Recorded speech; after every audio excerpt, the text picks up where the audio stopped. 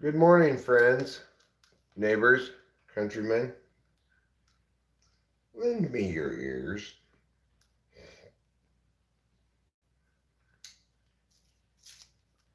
I'm host Eric, and I am the host of Talking with Famous People, which is actually a rather long running YouTube program.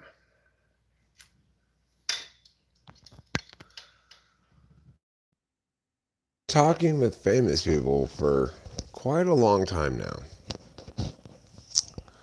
And I still haven't spoken with any famous people.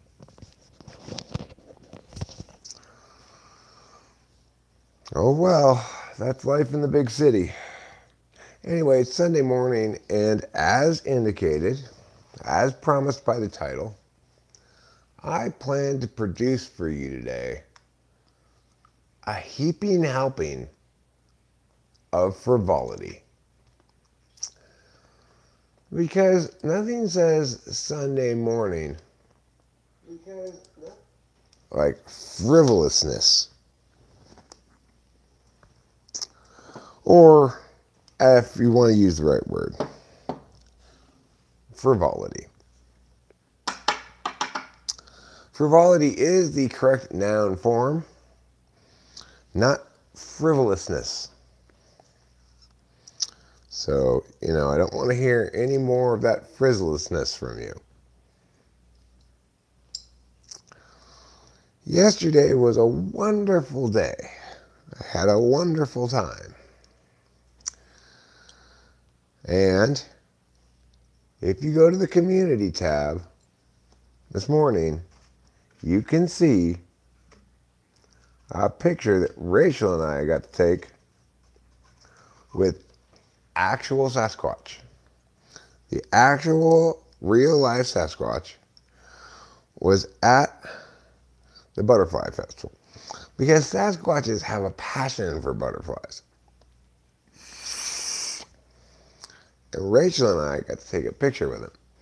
And I posted it in the community tab. So for all of you who say to yourselves, gosh, I wish I could meet Sasquatch, well, just be more jealous, because Rachel and I finally met him. After all of these years, I've been looking for him. And we were finally able to meet him. Turns out he was an SFP. But today is going to be a somewhat less dramatically wonderful day, because obviously I can't take mushrooms today. I just took them yesterday. And I don't have any speed yet. So it's going to be kind of a medium day. But while I titled it Sunday Morning Frivolity, the truth is you can expect in this live stream some chore doing. Yes, there's a lot of chores that need to be done right now. Just look at this messy table. Ugh. It's so messy.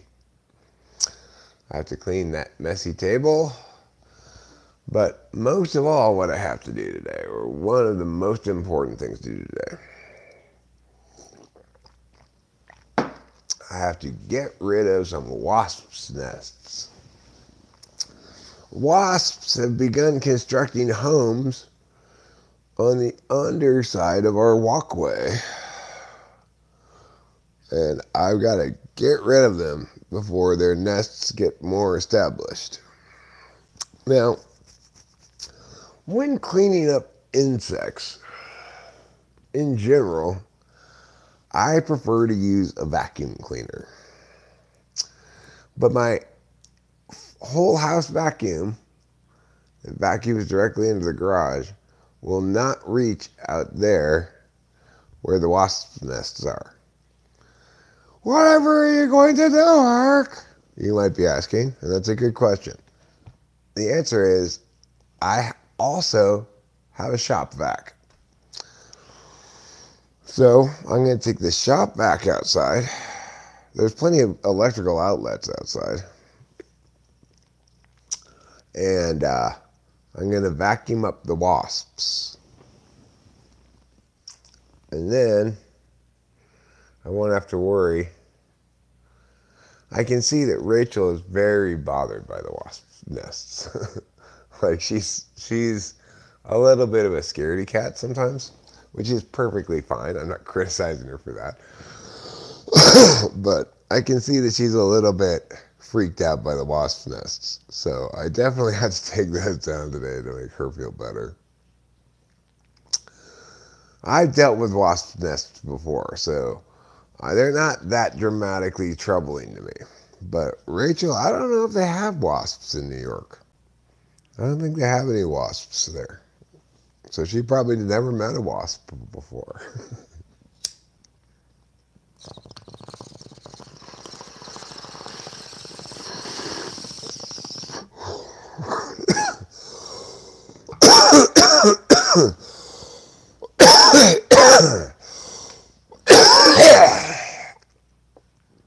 Excuse me.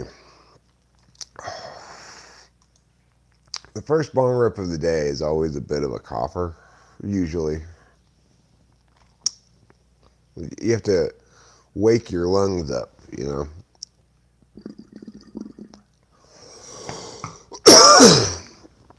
My lungs were still asleep for that bong rip, so that's why it was a little more coffee than it necessarily had to be.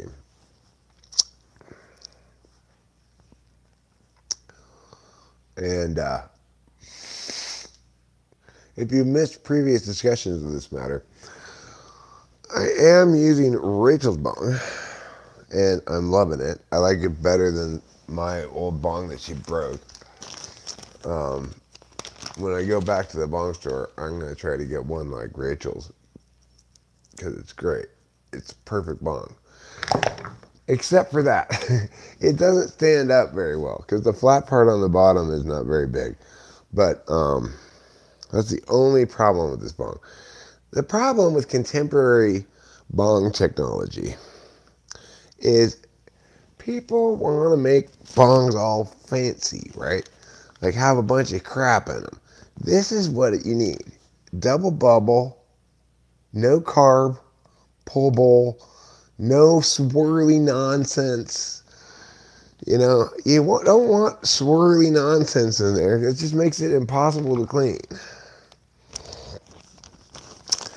Terrible palsy. Hello.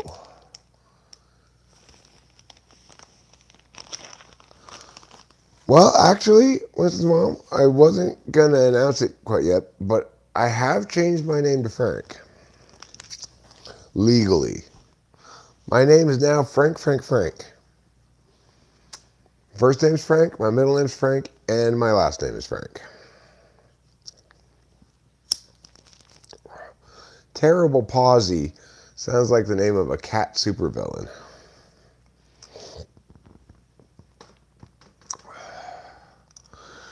All right, let's pull bong rip number 2.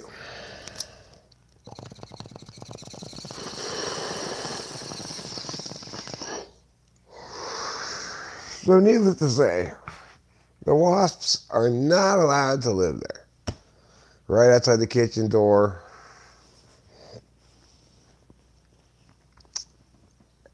Your cat has cerebral palsy?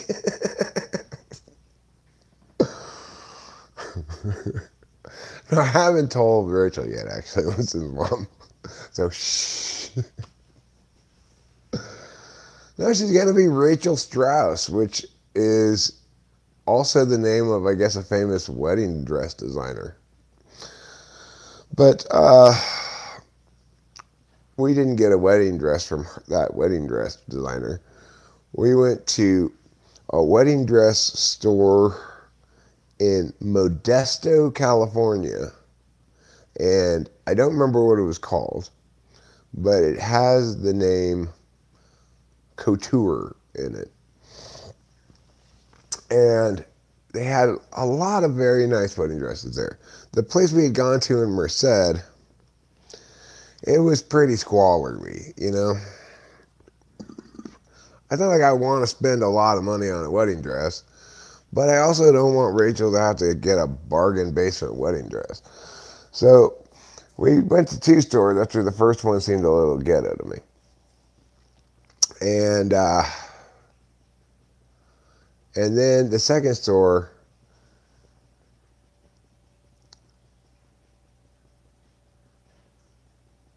it's 14 years is the difference between me and Rachel. People don't comment on it, but like when like the other day, the telephone people came here, rang the doorbell, and told us they needed to work on the spot where the line goes into the house. And Rachel answered the door and said, like, okay, fine, whatever. And then I got up and I went outside and I talked to them, and the guy's like, yeah, we just talked to your, and I said, wife, not daughter. I didn't say not daughter, but you know.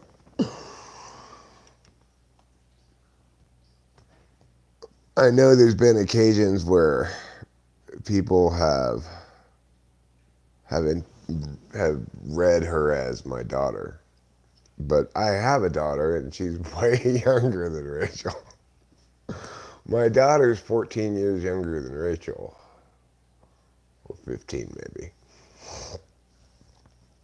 So it's kind of like we're in the Middle Ages if each of us had a daughter when we were 14.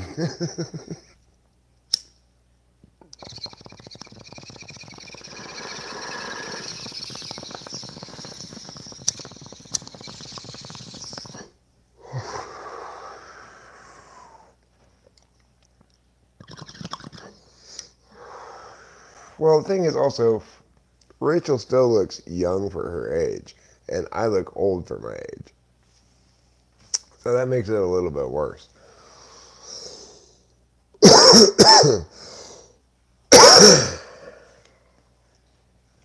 um, but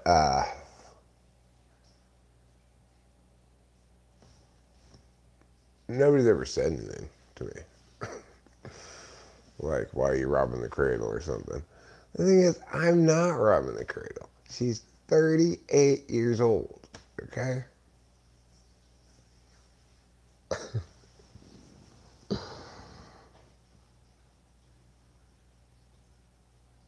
Yeah, well, I didn't know until like 6 months ago how tall Rachel was. One day she asked me, do you know how tall I am? And I'm like, no. Never even considered thinking about asking you about how tall you are. And she said, I'm 5'2". And I said, oh, well, that's a good height. I mean, you know, what do I care? I'm taller than just about everybody, and everybody who's shorter than me just seems like shorter than me. I might notice if I see somebody very, very short, like, oh, that person's unusually short. I do notice, though, I'm 6'4". At my tallest moment, I touched 6'5", but now I'm like 6'4.5". I've shrunk a little bit.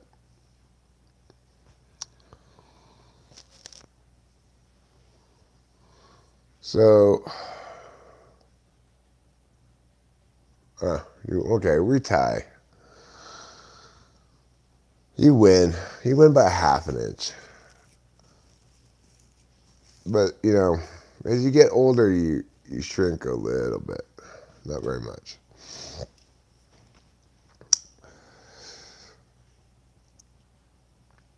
It may just be that I can't stand up straight as I used to or something. I don't know.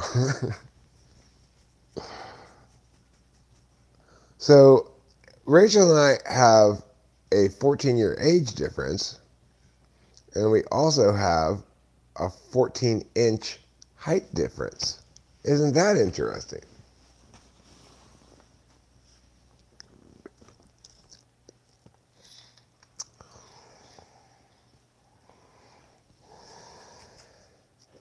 Okay, so I think that is really telling you that Rachel and I are meant to be together.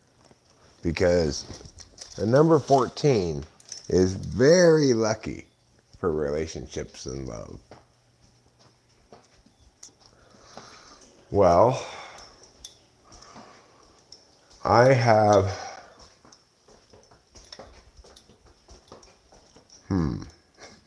what else is like 14? Well, let's see.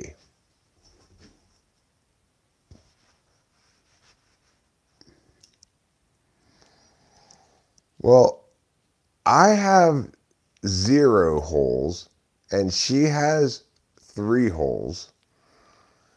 And 4 minus 1 is 3, and 1 and 4 is 14. I mean, I have holes, but they're just not for inserting things into. She only has 2 usable holes because the back hole is just for pooping things out.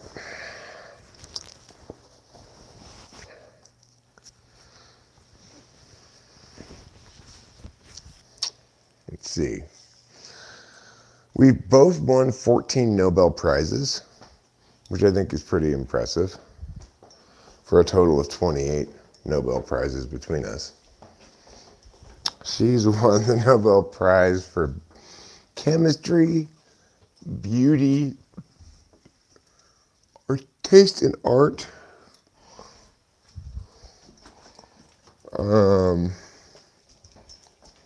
And it's other things like that. I don't remember what all of her Nobel Prizes were for. All of mine was the Nobel Peace Prize. I won it 7 times. No, I won it 14 times, I'm sorry. I forgot about 7 of them all of a sudden.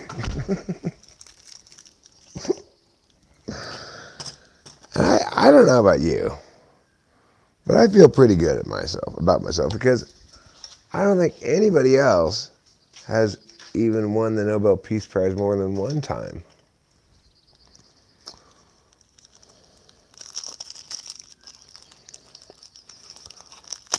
Obama winning the Nobel Peace Prize was some kind of horrible farce of a joke. As he's drone striking non-combatants in the Middle East, he wins the Nobel Peace Prize. What a fucking joke.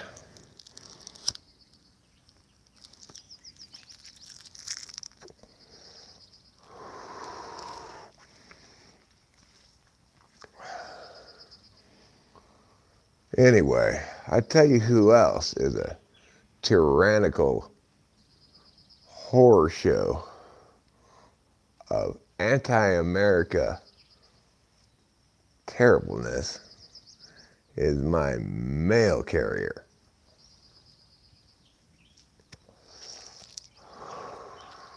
It used to be the post office would tell you, we'll bring you the mail through rain and sleet and snow and hurricanes.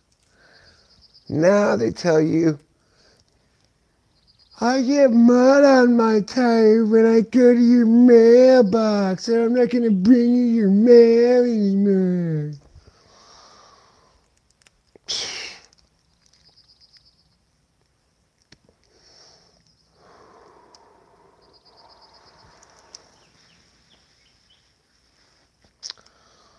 Well, the tyranny of this mail keeper is going to be brought to a screeching halt on Monday when I go to the post office and bring both of my wagging fingers. Has that squirrel won a Nobel Peace Prize? Yeah, he did, actually. His adorable standing on his hind legs ended the war between the Palestinians and the Israelis.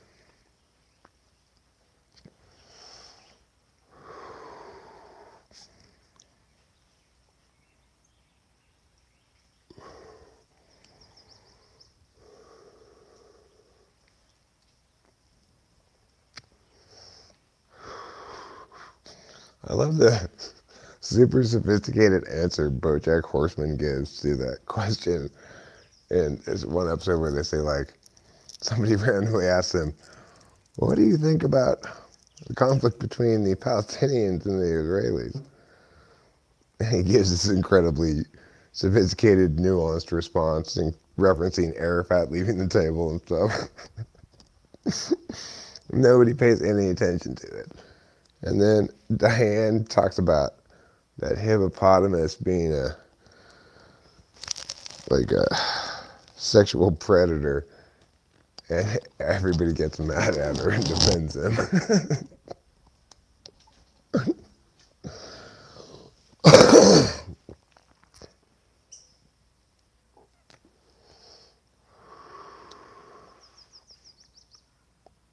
I guess the episode predated me too.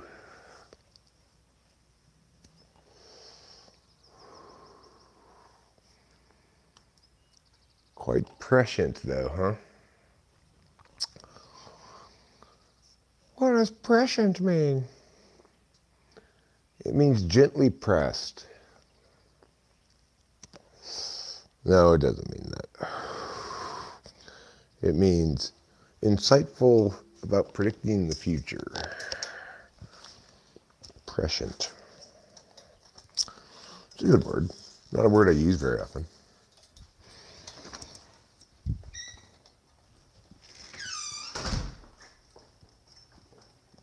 But then I'm not that prescient, you know. I'm not that good at predicting the future, except for a couple of things, like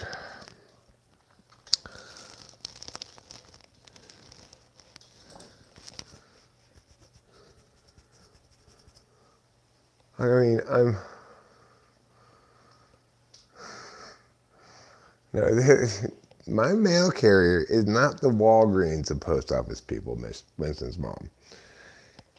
She's the CVS, okay? She's the CVS of mailmen.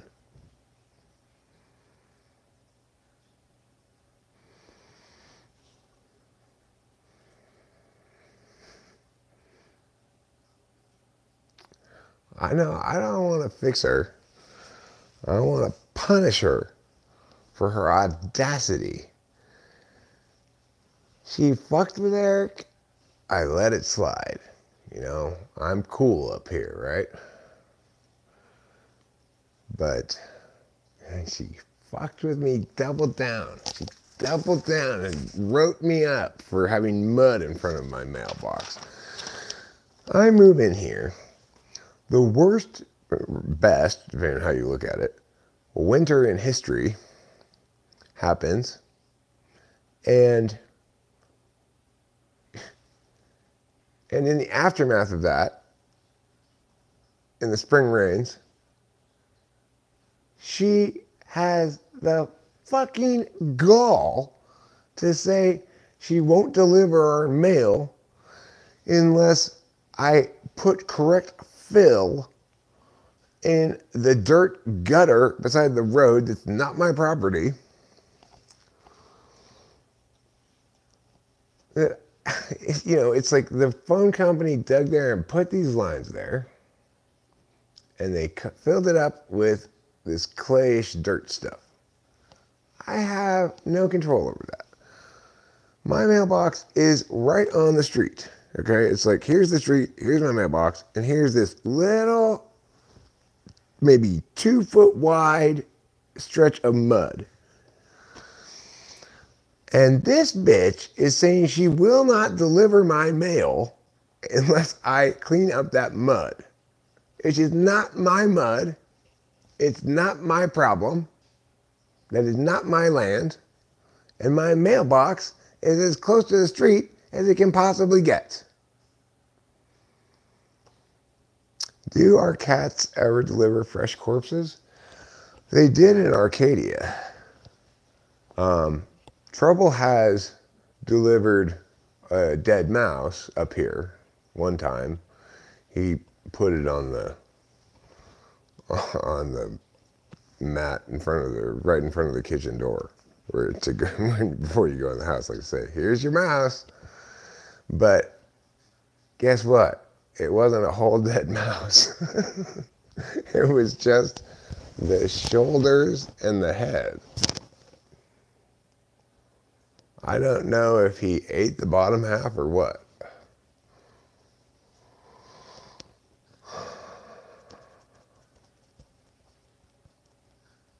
Cats are reliable post ladies. I prefer to call post ladies mailman women. I think that's the best name for them.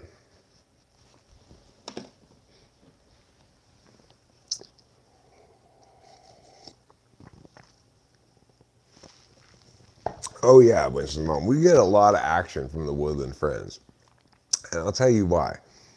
It's because they really love their cutlets. And I go out there and put cutlets out for them multiple times a day. No, mailman woman. Our mailman is a woman. So, naturally, I call her a mailman woman.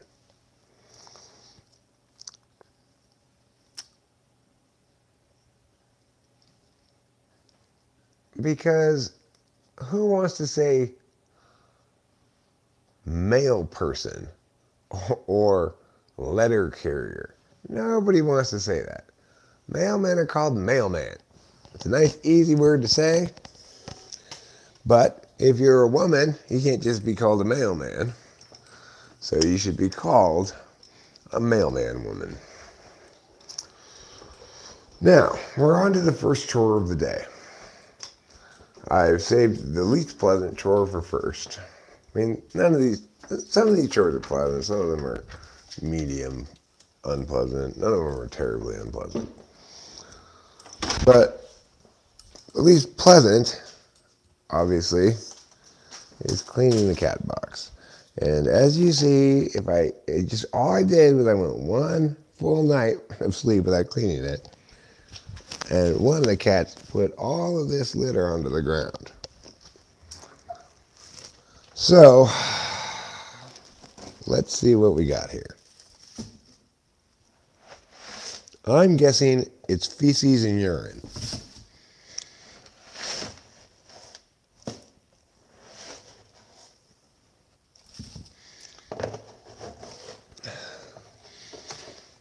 All of this is just from last night. Before I went to bed, I cleaned it.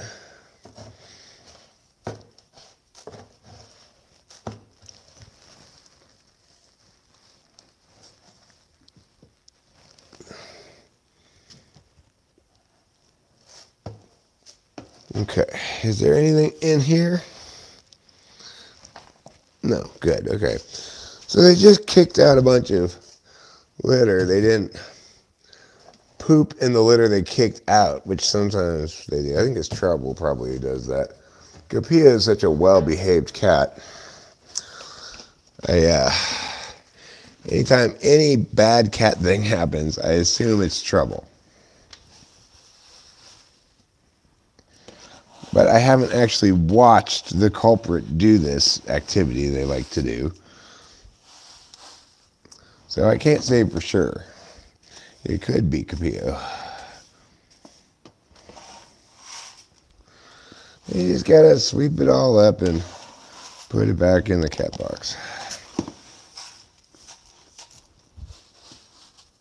There. Now, before I finish the cat box, I like to flatten out all the litter as flat as I can. Make it very flat. Okay, there. Now they have a clean bathroom.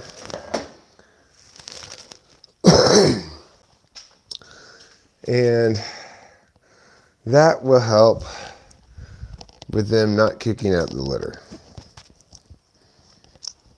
As long as I keep it clean, like scoop it 3 times a day, then they don't seem to kick out the litter very much. But I'm not going to get up in the middle of the night and scoop the cat box. Trouble, was that you? Was that you who did that? Were you the litter kicker outer?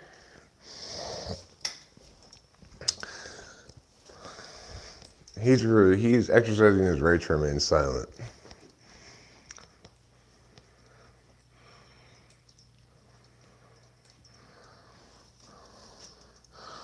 Well, initially I did have 2 cat boxes, but what I realized was I'd rather just clean one. But I do think you're probably right. I should probably get a bigger cat box.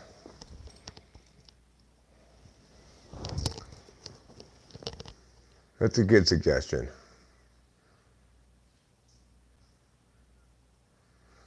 Mudmail and Mariposa is one cool-ass lame movie name. It sounds like some kind of chick flick, maybe. Mudmail and Mariposa. It's a film about an SFJ woman who writes letters with a calligraphy pen on parchment.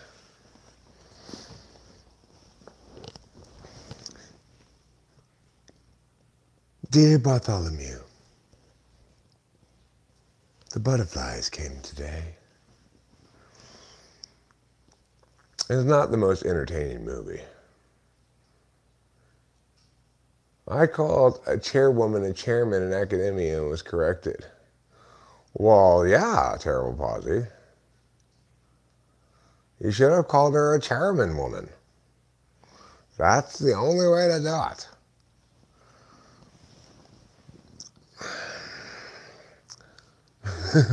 Now I'm suspicious of the chair people and the table people.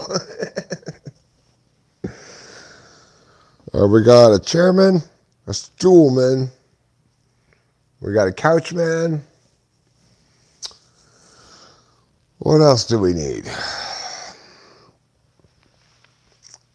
I tell you what was not a terrible movie, but disappointed in a couple of significant ways, was Guardians of the Galaxy Volume 3. It was actually quite a good movie, but that movie franchise has cut its teeth with good soundtracks, and they totally punted on this one.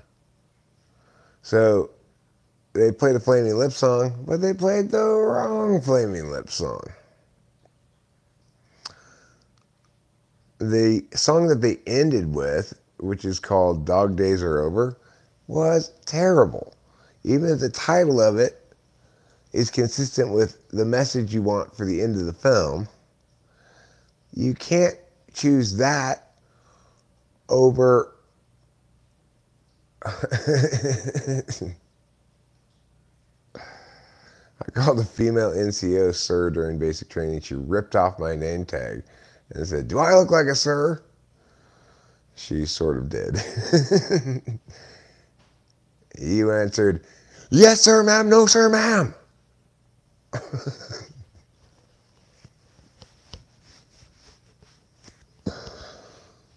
Well,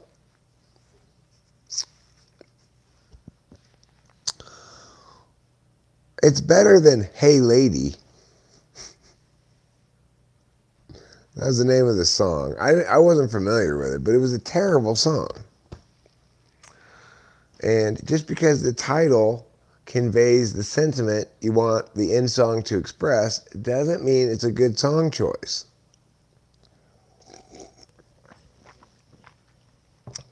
I thought they used Creep by Radiohead effectively at the beginning of the movie. I thought No Sleep Till Brooklyn was a great choice. But that's it. The rest of the songs they chose were mistakes by and large. And Rachel and I were driving back from the Butterfly Festival yesterday, and I told her, that's what happens when you get an SFJ to do an NFJ's job.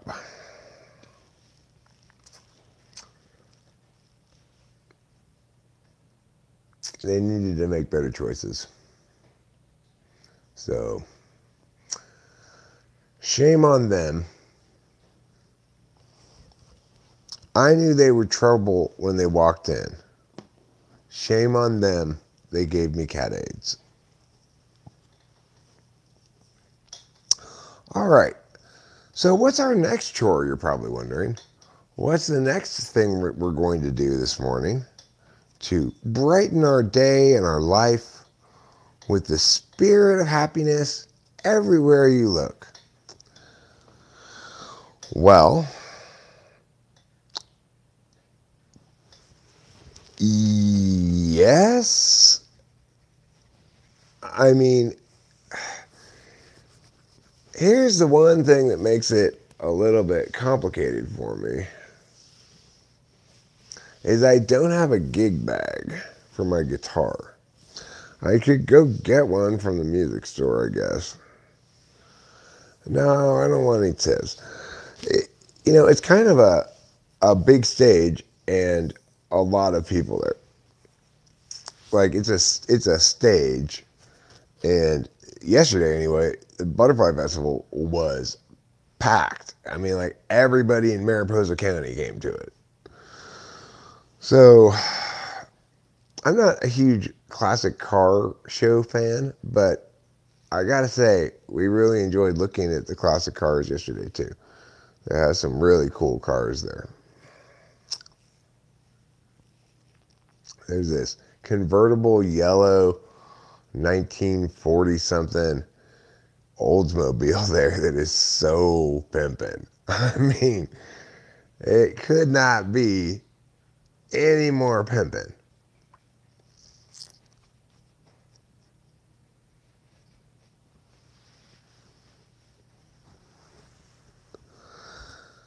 Well, what we said yesterday was we need to practice, run through. We just play one song if we were going to do a mic, obviously, and we need to practice it a little bit. But I'm going to have to play that by ear as the morning progresses.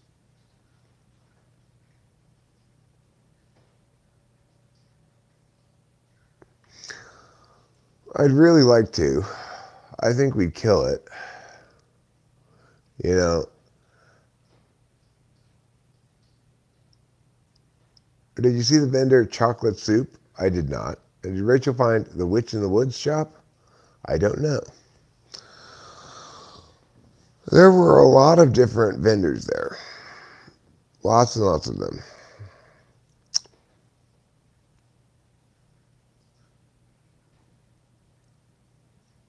So,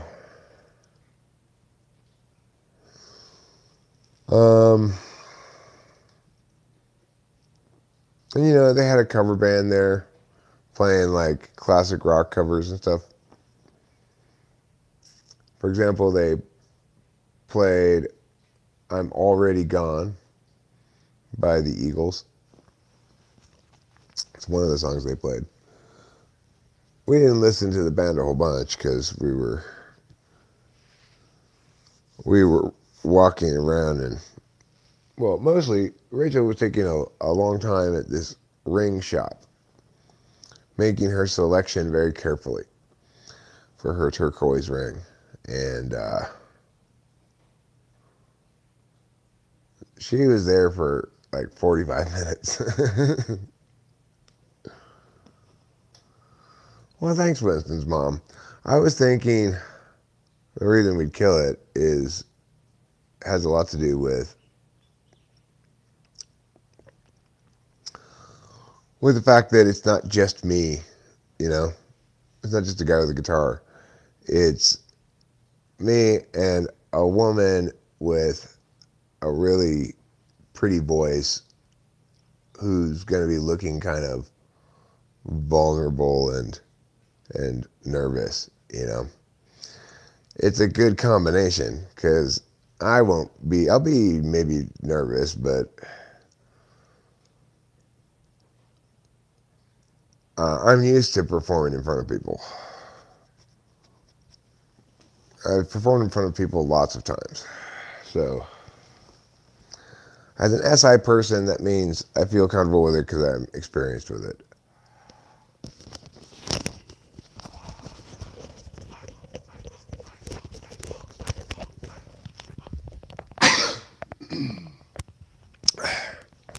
Excuse me. Big snake for little arc.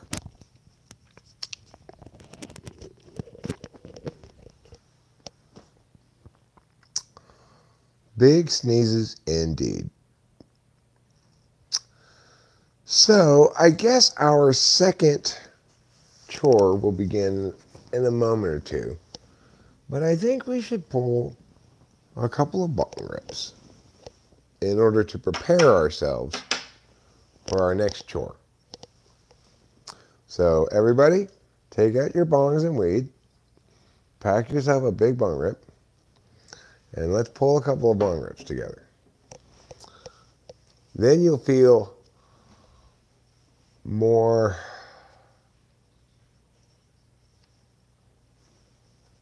you know, Rachel's not a singer, but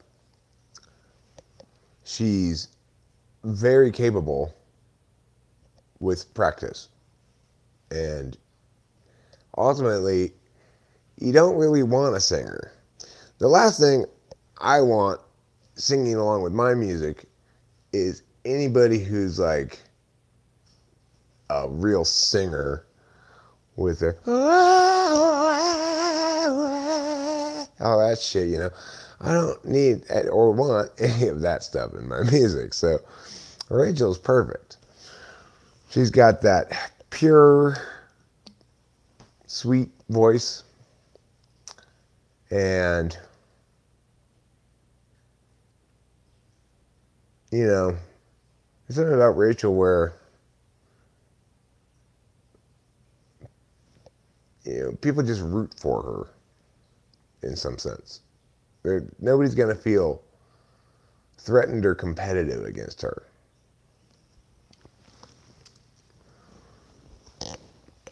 They're just going to say, oh my God, that was so sweet and beautiful. She's perfect.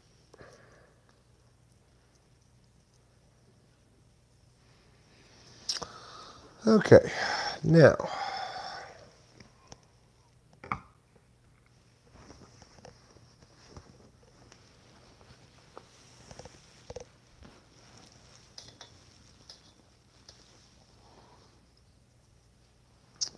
I mean, I gotta say that probably the best, no, I think the best person I've ever worked with as a singer is Haley. She was, like, her work on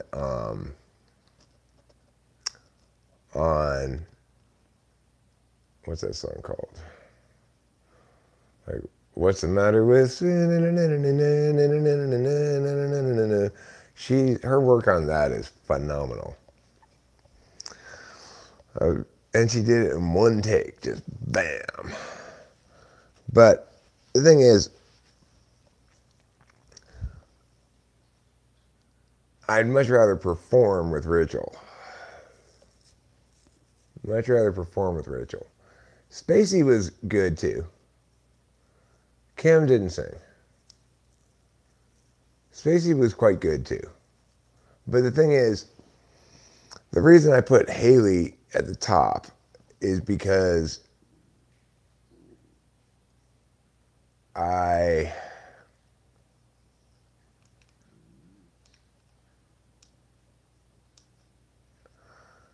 don't really need another male voice. Spacey was good, helped me to not have to sing, but I don't really need that. Haley was in the ESFJ, where she is still. I mean, she's not dead. Just because she's not in my life anymore doesn't mean she's dead.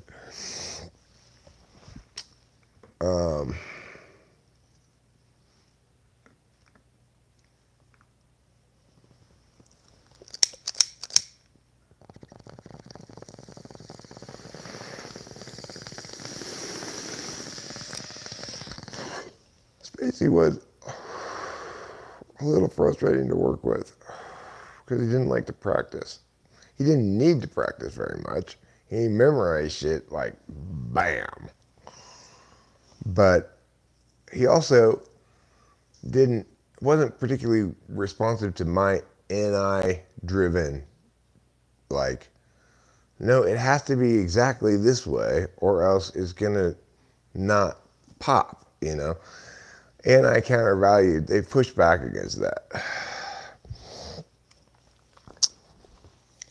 But yeah, he was a good singer. There's no doubt about that. Very competent.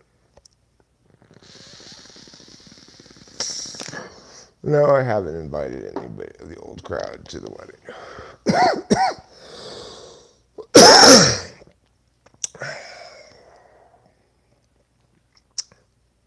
The Kimberly world and mine no longer intersect.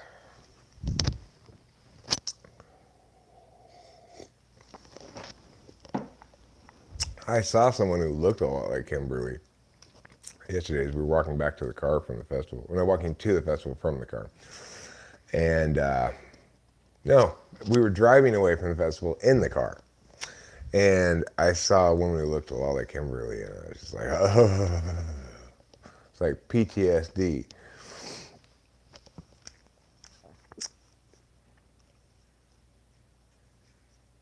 That was a brutal relationship. Oh my God. Oh. It was just fighting all the time. We're both 8s, me and Kimberly. We both have 8 in our tri-type. And that doesn't work well. 8-9 works beautifully. Me and Rachel's a 9, I'm an 8. Her being a 9 makes me very slow to anger and very quick to stop being angry. And my being an 8 means that she doesn't have to really worry about me because the dynamic between 8 and 9 always works the same way. 8 gets mad when there's pushback.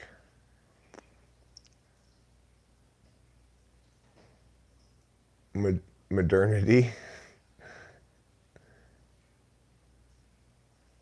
Yeah, I got a good song out of my relationship with Spacey, which was Agave Weatherman.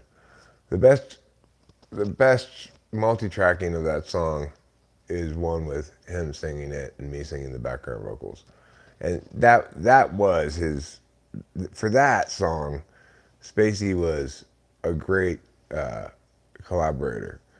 He killed it on that one, and the 2 vocals, him on the main vocal and me on the background vocal in the chorus, sounds spectacular. Like the chorus of Agave Weatherman is something Rachel hasn't gotten down yet, but if we sit down and work on shit, she can get anything, right? It's like once she's practiced something enough times, she's pitch perfect on it. But it's just a matter of, in this relationship, I'm the Spacey.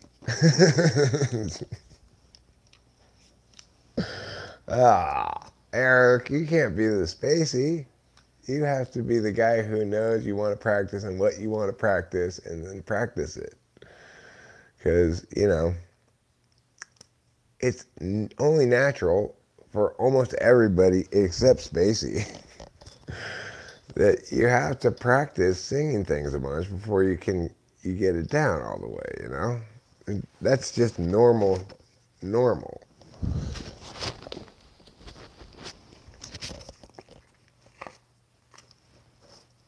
I know I have to practice things a bunch to play them right, and I've been practicing them for years.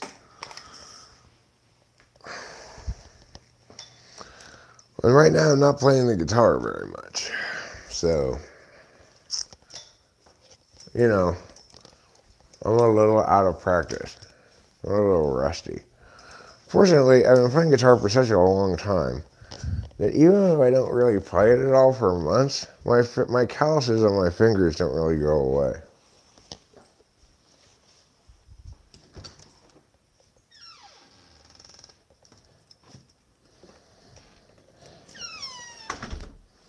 I love my new guitar. It's funny, I'm absolutely delighted with that new, and yet I haven't been playing it hardly at all. It's so much easier to play than my electric guitar. I mean, my acoustic guitar.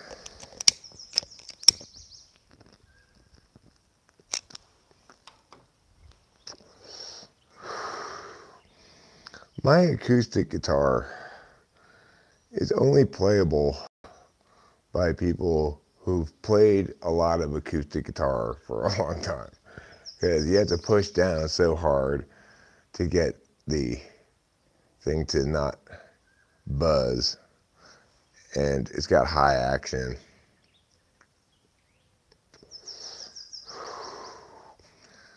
You gotta have really strong hands.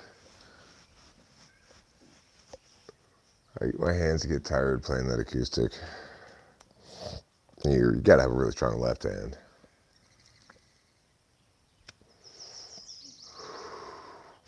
The right hand obviously doesn't make any difference.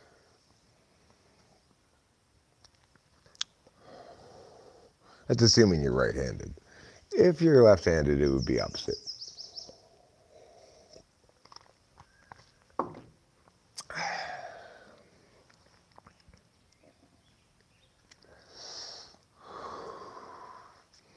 Well, one of the things I'm excited about is still just a possibility, because I don't think our neighbor Les has RSVP'd yes to our wedding yet. Although I haven't checked recently, so I don't really know. But I hope he does, because I'm really looking forward to having him, the conductor of the Yosemite Mariposa Symphony Orchestra, get to see that I have two people who play in the LA Philharmonic playing their classical music instruments at my wedding. I think, wow, Eric, that's so fancy.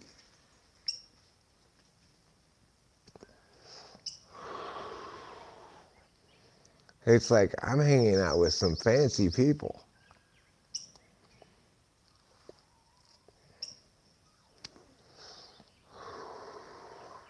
Chow Wah needs to just go ahead and sue that school.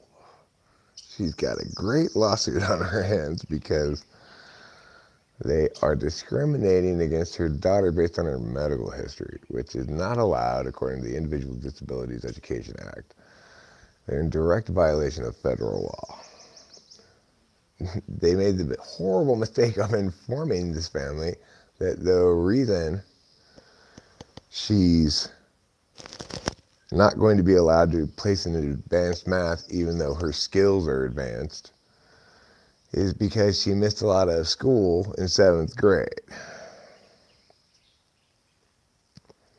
But she missed a lot of school in 7th grade because she was sick with some thing that they took a while to diagnose. I don't even know what it is. But the point is, they fucked up. Now Chow Wah has a huge lawsuit on her hands that any lawyer would salivate to take, because Polytechnic is like the richest private school in LA, except for Harvard Westlake or Marlboro School for Girls. Those are like the 3 richest schools in LA.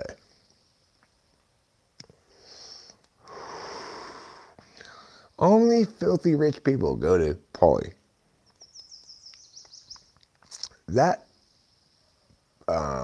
defendant in the civil case has deep pockets, and the law is entirely on your side.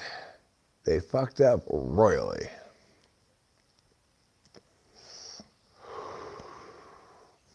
I hate that school They have fucked with Jeffrey and his family for so much times. And you know what?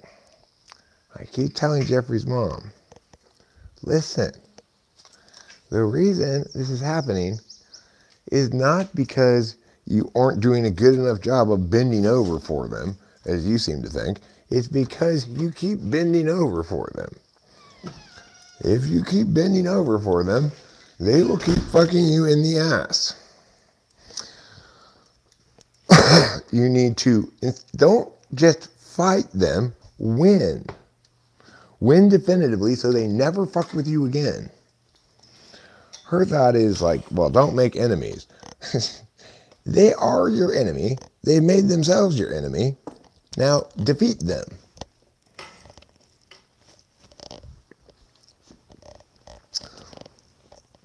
There won't be any, that's squirrel language for more cutlets. It is indeed Winston's mom. I didn't know you spoke squirrel so well. Mac Daddy, he did not overestimate his ability to get it down perfect in one try. He didn't believe in perfect. He thought that singing it a little bit different every time is fine. Like, for example, there was this song where, what song was it? Where he's supposed to be silent here, but I had a version of it where I had put a couple of words there. And he kept going back and forth. I said, no, it's supposed to be silent there. And he's like, it doesn't make any difference. Yes, it does. Like that.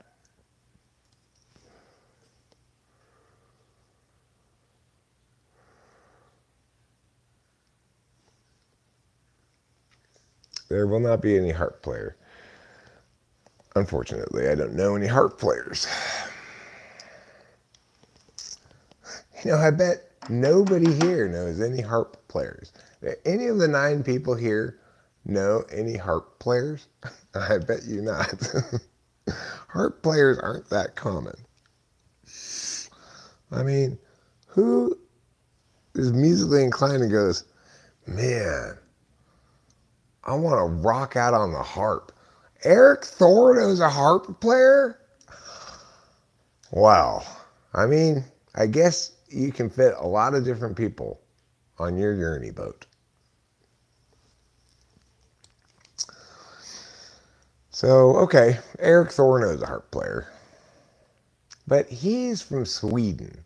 Probably in Sweden, every other person plays the harp. Sweden seems like a harp-loving place. Is it true, Eric Thor? Does every other person in Sweden play the harp?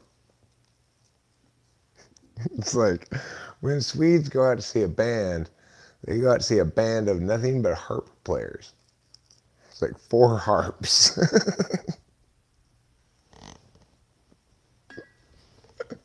Everyone's like, oh, that's so beautiful.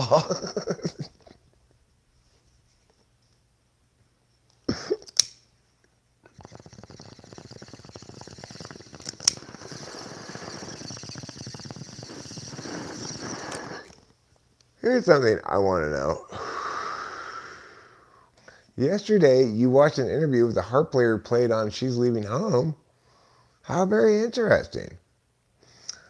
That's such a sad song. So sad. You're living alone for so many years. We don't like the 5th guy. Out of the 5 people who live in Sweden, 4 know how to play the harp. Hilarious. Excellent work, Eric Thor. You get 5 points. He's a weirdo who plays the stand-up bass with a bow.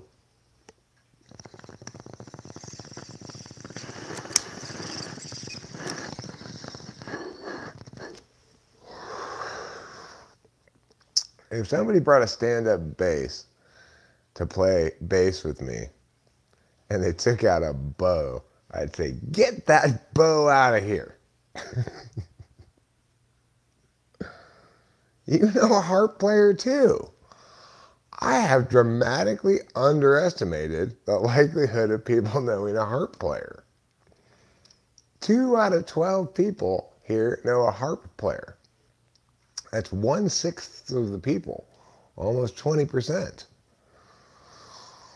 So, you know, shame on me. Shame on me.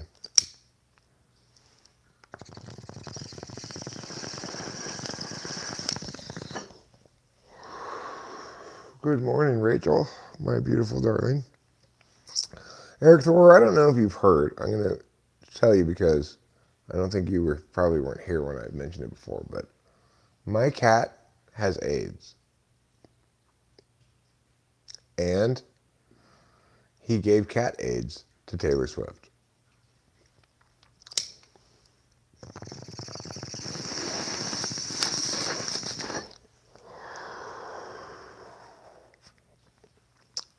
There's an ESFP YouTuber who plays the harp.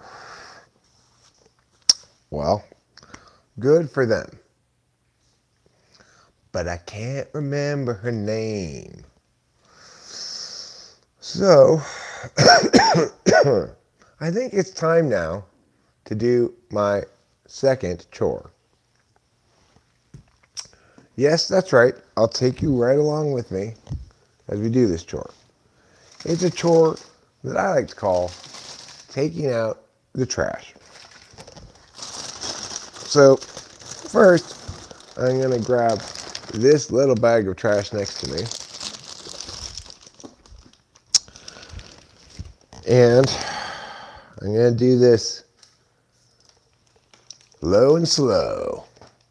And the reason I'm going to do it low and slow is because I have to take you with me. So I'm just going to go outside first and put this in the garbage can. And then I'm going to come back inside, go into the pantry, and get another kitchen trash bag before I go into the kitchen. Eric, isn't that a little premature, you might be saying? Well, no, and I'll tell you why not. It's because I already know the kitchen trash is like the Simpsons kitchen trash, where everybody trying to pile another piece of trash on top of a trash can that's already overflowing. So that's what our trash is like in the kitchen right now. It's ridiculous. I really need to take the trash out. So let's go take that trash out. And I'll show you the shameful disgrace that is the state of my kitchen trash.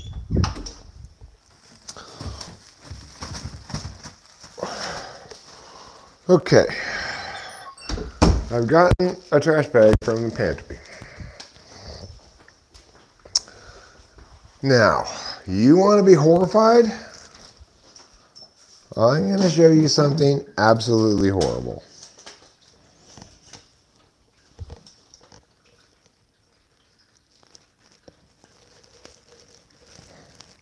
The trash is overflowing the trash can. So I have to put trash up here, and there's trash on the floor. So I really need to take out the trash. Having brought this extra trash bag, instead of trying to meow all of this down into one bag, I'll put some of this extra trash in this bag.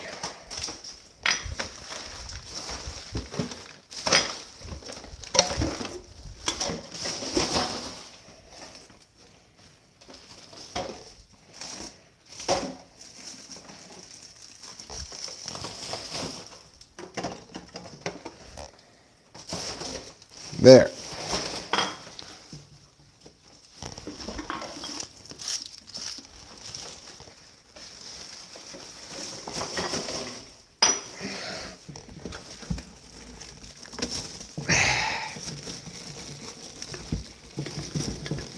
And there. Now I've got 2 trash bags to paradise. going to pick up these extra trashes from the floor. Come on. And I put those in there. Okay, now let's go back outside to the trash cans. Why are we going back outside to the trash cans? Well, it's because I don't want to just carry these 2 bags of trash around all day.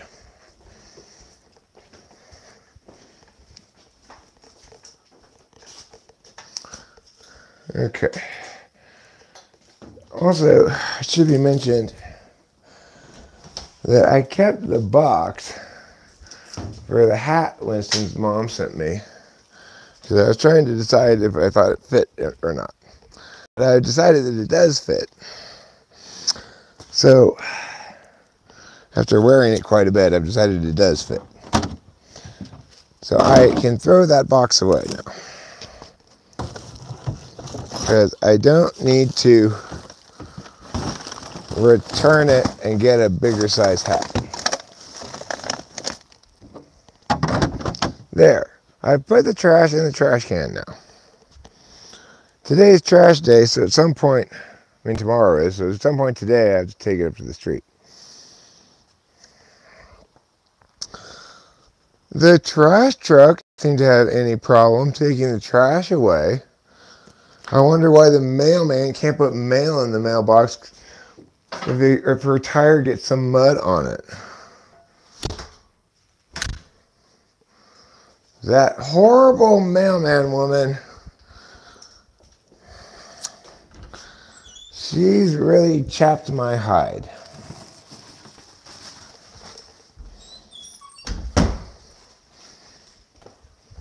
She has. No cap, as the young people say.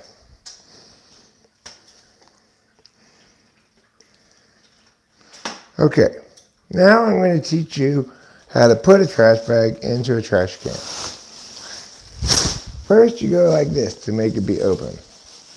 Then you go like this.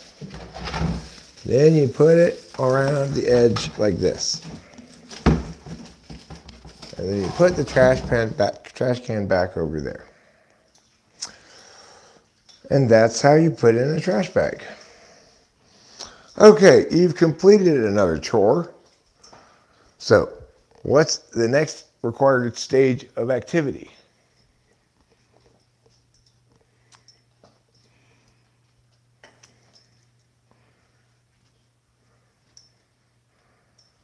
Really? Hey, Winston's mom, are you telling me that the bags I have are not the right size bags for that trash can? That they're actually for a bigger trash can?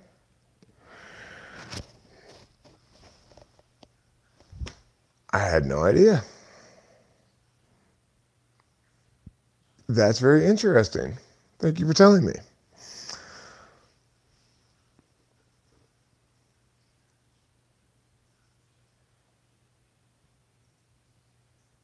Yeah, very sorry you got it wrong. It's not stay weird, it's keep Portland weird.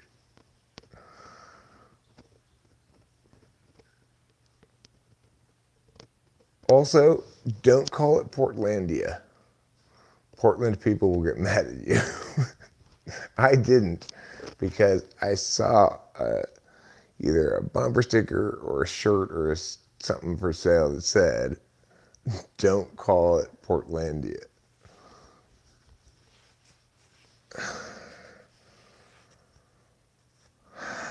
I have the rules right here.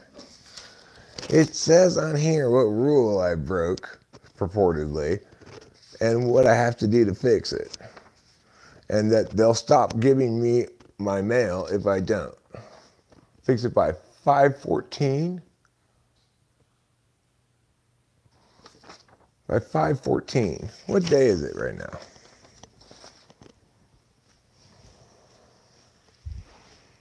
Let's see. Anyway, I am going to scold the living fuck out of the post office. They're going to get a thorough scolding.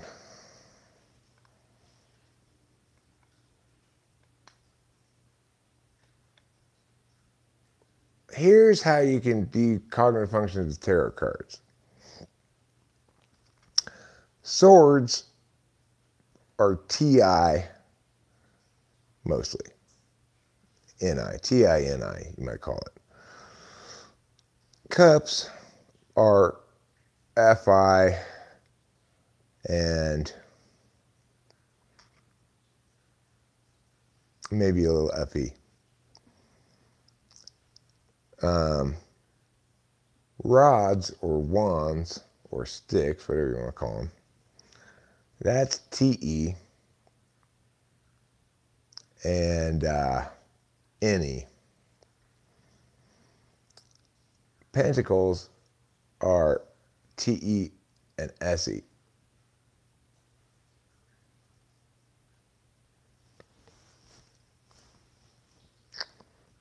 What about SI? Probably cups. SI probably goes with cups.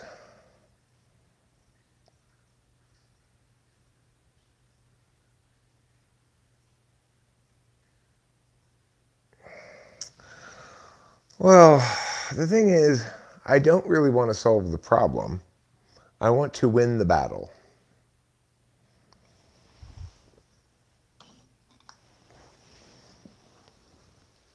Pentacles might have a little SI in it too.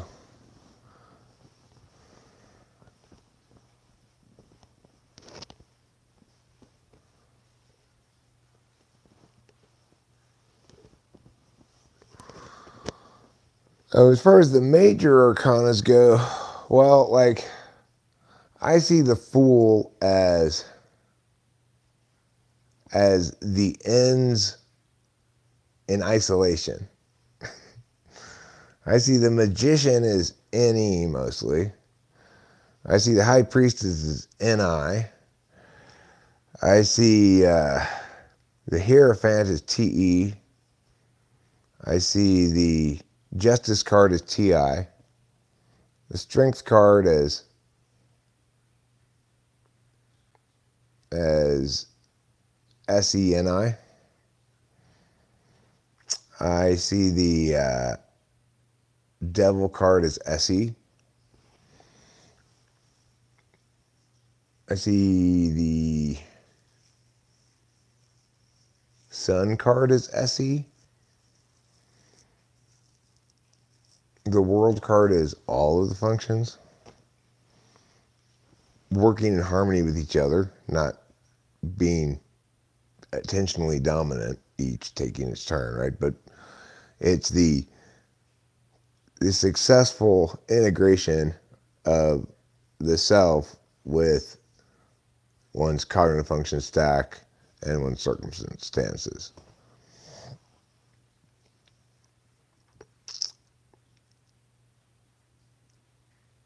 Rising is mostly a yeast thing. I see rising as linking directly to a person's propensity for yeast infections.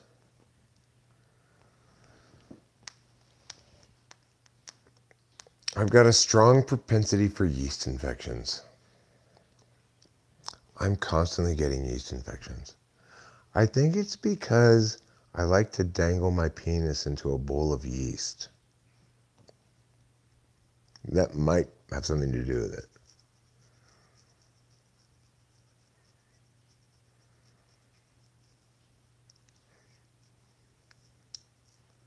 The stages of life are the houses, the rulers, the archetypes, the complexes, the energy in each house. Well, right now my kitty is looking a lot like the Empress card. I think the Empress card represents my cat Capillo. Doesn't she look like an empress right now? She's just owning that spot. She's like, this is my spot.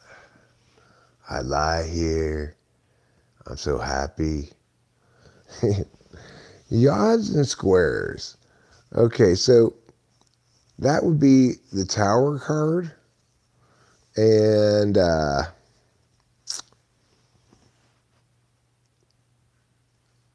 I think the Nine of Swords. The Nine of Swords is either a yacht or a square, and the Tower card is either a yacht or a square.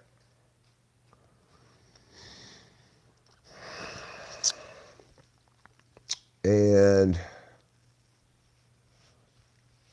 I think that the Emperor and the Empress are the root chakras of man and woman, respectively. The archetypal root chakra.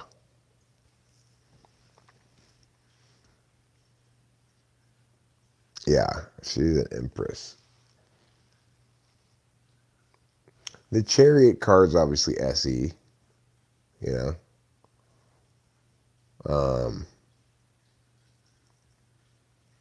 Yards are the finger of guys where the fake or finger of fate pokes you in the butt. It's a good song, Winston's mom. You just wrote a pretty good song right there. Yards are the finger of guys with your finger, finger, face your butt.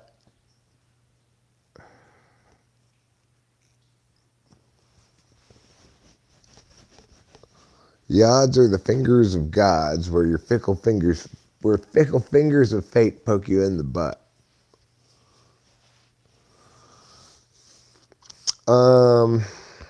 What other major arcana are that I've forgotten about? Oh, the moon. I see the moon as F-I-N-I. The moon is an F-I-N-I card.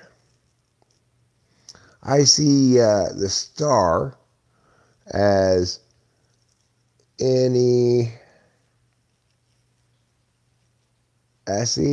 N-E-S-E. Maybe a little N-I in there as well. Because it's still at nighttime, and the moon's at nighttime. So the star should have a little bit F-I-N-I too.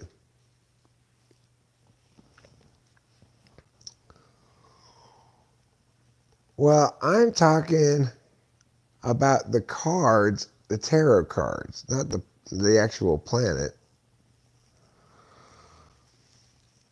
I'm talking about what cognitive function is linked to the tarot cards.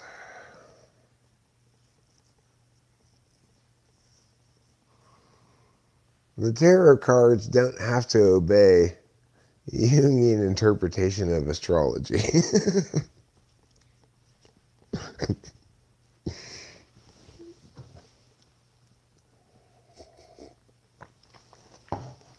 Thank you, Rachel.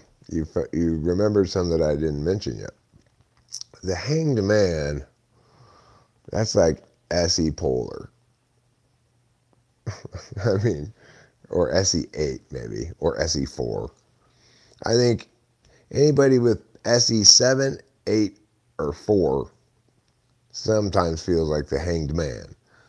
Least among those ENFPs. But all of those, 7, 8, 4, SE, feels like the Hanged Man fairly often. Death, that one I don't know what to say about. I guess SE.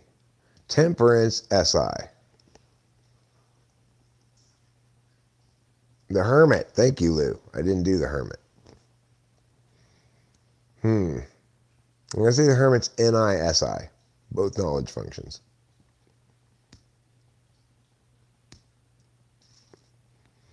Well, I'm doing my own interpretation here, Winston's mom, of what I think the cognitive functions go with which tarot card, okay?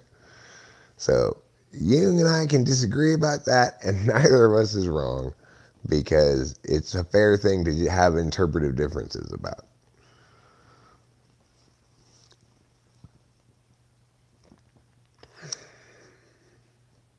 The Hermit, I said the Hermit, yeah, S-I-N-I. And Judgment, I didn't do Judgment. Who? T-I-S-E. That's a weird one, huh? Judgment I think of as an STP thing.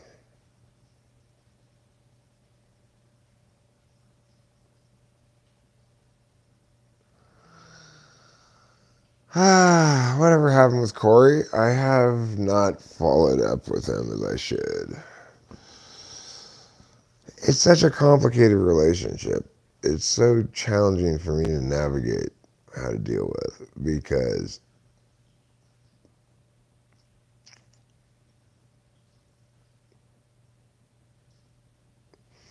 I already did those, but I'll do those again for you, Rachel.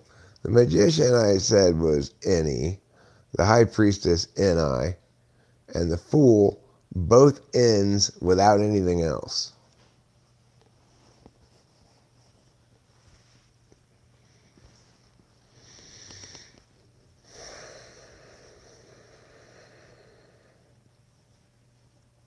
If you can imagine somebody going through the world.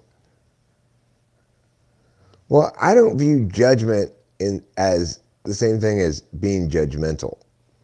I view judgment as the finality of a deliberated decision. So, passing judgment with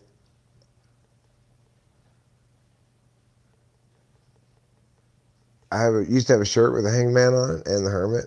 Not sure their meanings, but cool. Yeah, they are cool images. Those are OG ones. The OG Rider Waite deck.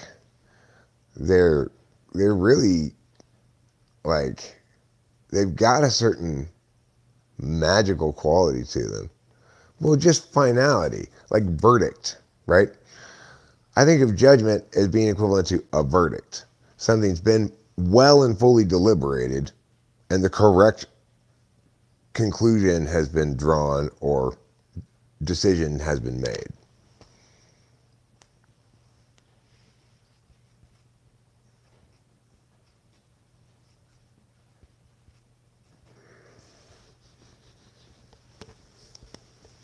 Well, I like a lot of other tarot decks too. Ludafe has a great tarot deck with these, like, it's different kind of animals on it or something. I really like that tarot deck with the white deer looking one direction in one card, and then you see it from another angle on a different card, and it's a really good deck. I also really like Rachel's rock and roll deck. I think she calls it. I think it's called. You can't get it anymore, but it's got words on it. It's the one that taught me about tarot decks, really. Because the ones that don't have words on it, I'm not natively designed to interpret images. I can do it, but it's, you know, I liked the ones with the words on them at first because I could read the words and I know what that card meant, you know.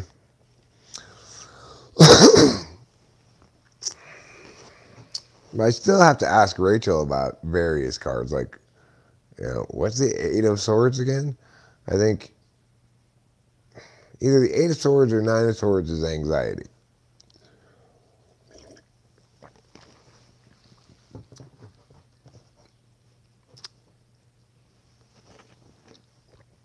Yeah, that would be backwards. Lewis Carroll was writing about somebody who had a problem with an order of operations. You have to watch who you talk about with tarot stuff. There are some genuine intuitives out there doing it, but there's tons of grifters. Oh, yeah. For sure. A lot of people want to tell you you've got some sort of magical blockage in your life, and all you need to do is sign up for weekly tarot sessions, and you'll be, and I'll work with your guides, and you'll be cured. I'm sure that happens a lot, but that could never possibly happen to me. I'm way too intuitive for anybody to fool me like that. Eight of Swords is feeling trapped mentally, feeling stuck. Like a man swimming in maple syrup. If you've ever tried to swim in maple syrup before, you probably know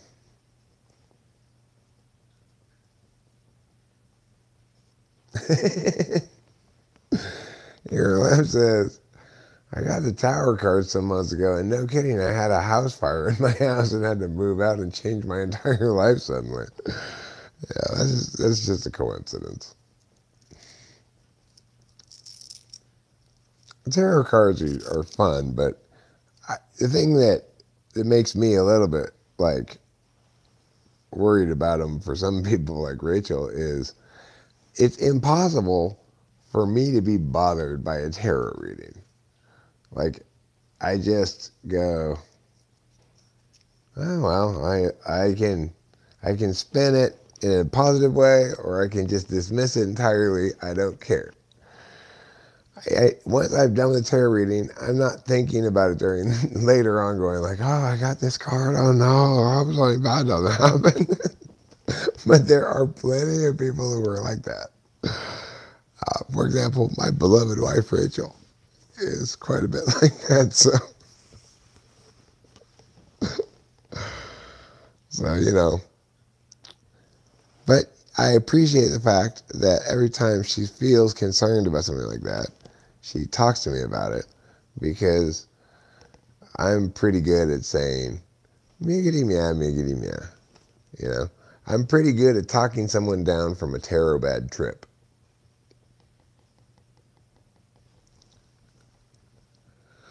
For me, the cards just speak about energy in your space or coming towards you, not so much telling about how those energies will exactly play out. Well, I think that's correct, Ludafe. The tarot does not predict the future. Fortune telling is nonsense. But it is the case that engagement with tarot cards is a significant way to meaningfully engage with your own identity and your own life, and structure and create and see narratives of stuff in your life and around you. Like Ludafe says more concisely than I just said, the cards speak about energy in your space. So, and I gotta say, Lou is one of my very favorite, if not my very favorite, tarot card reader. Not that I can't think of anybody else that I enjoy watching their tarot card videos. She's really good at pacing it. How much do you say about each card before going to the next one?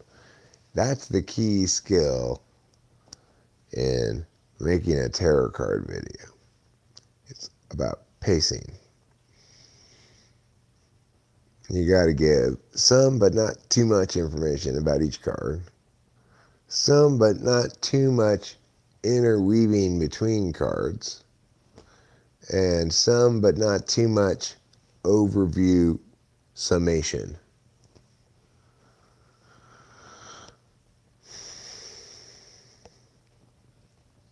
Yeah, you do a great job. And I think that I have always found reading tarot cards exceedingly easy, like, because I'm an indie dom. I can just bullshit whatever about them forever, you know. But I think it's actually very hard to do well. You know, you have to be cautious. You're dealing with people's identities and trying to express to them things about their identities through these cards. And ideally, the work the cards are doing in conjunction with the reader produces a positive narrative for the listener without just bullshitting them that everything's roses and sugar and spice, right? So it's a tough line to walk. I'm not such a great tarot reader because if I pull out the Tower card, I'll be like, oh, well, everything's got to fall apart.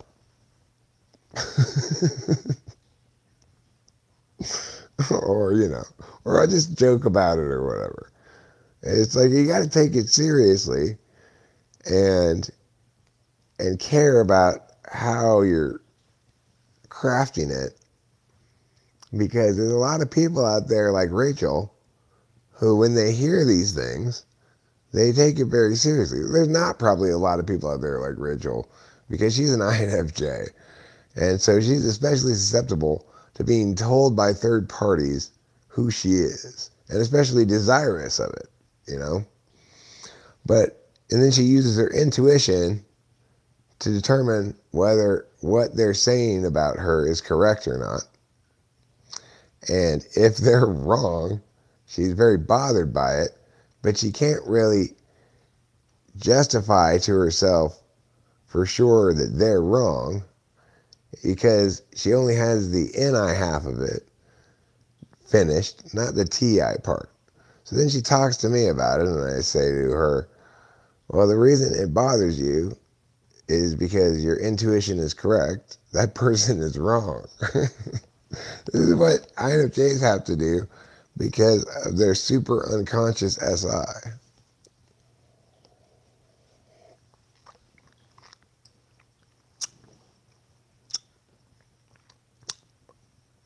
Yeah, that thing that you just said there, Ludafe, every good tarot reader should have that on their wall.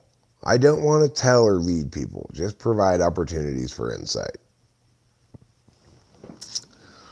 All good tarot readers should have a sign on their wall that says that.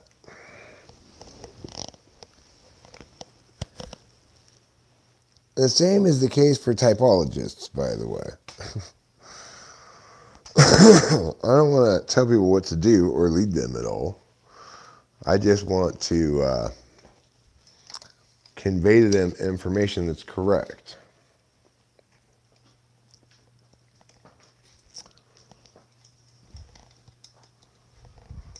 So if you're watching a typologist whose videos are all like, what the ISTP should do for a job, or something like that, they are doing it wrong.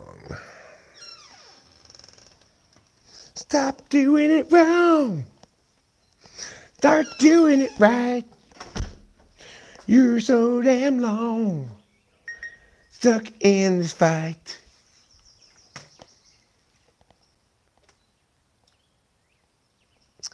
Okay, hopefully some woodland friends will come back. You know what though? Winston's mom pointed out something important earlier. The squirrel was telling me to provide more cutlets. So what I'm going to do is I'm going to go get some more cutlets. I'm going to do a quick cutlet provisioning, and then I'll return.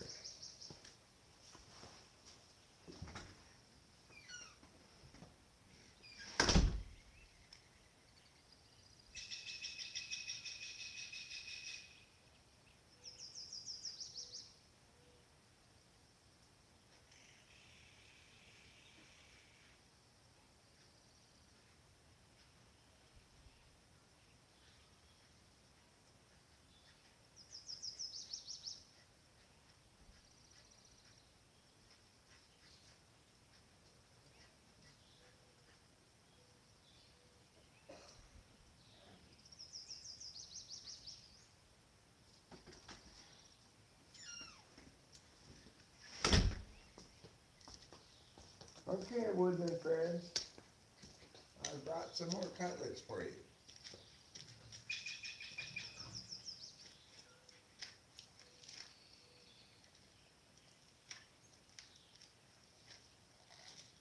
And this time, it's all sunflower seeds. Your very favorite kind of cutlet.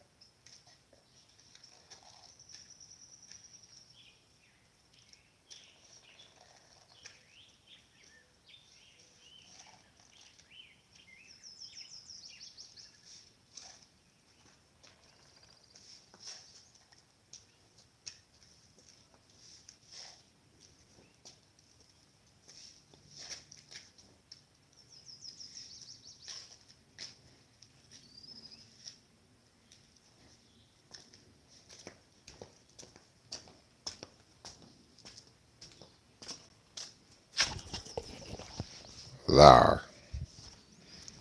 I put some cutlets.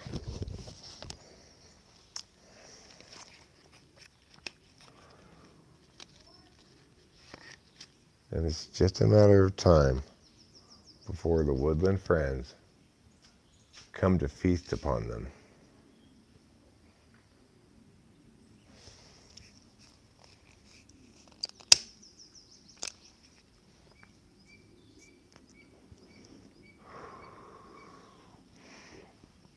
They're talking to each other right now. They're saying, "Hey, he just put out some cutlets. You want to go check it out?"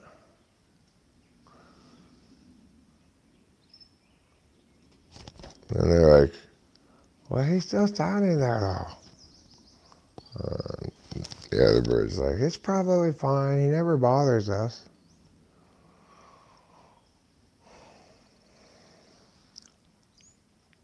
And the other bird's saying, "Well, I got a video conference right now, but I'll be there in like 5 minutes."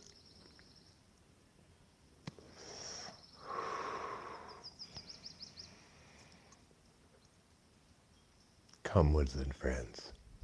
Come and sup upon the cutlets.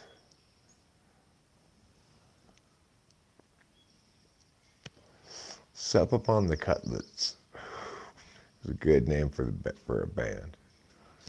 Sup upon the cutlets.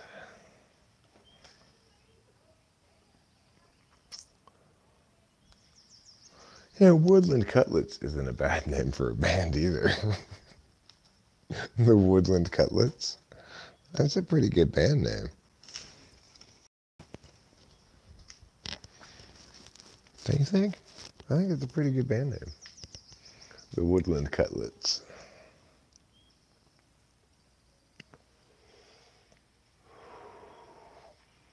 Or Johnny Depp Cosplay is another good band name. Because apparently Johnny Depp likes to dress up as characters he's been in movies. Like Edward Scissorhands and that pirate guy.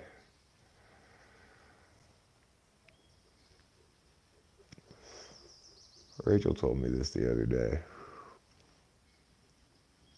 That crow, when it flew by, I could hear his wings so clearly going woof, woof, woof, woof, woof, woof, woof, woof, as it flew by.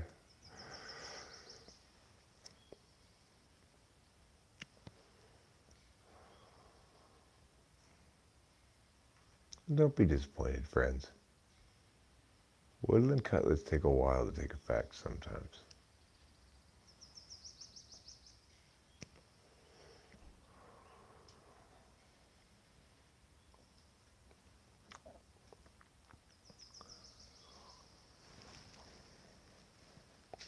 So anyway, I don't know if you can see very well. Okay? But there's my mailbox up there. All right? The road is right there. It's right there. There's like this much space on the side of the road. How do I get both my hands in this picture? There's like this much space in the road, beside the road that has some mud on it. It's not probably even mud anymore. It's just dirt now. You've got to be kidding me.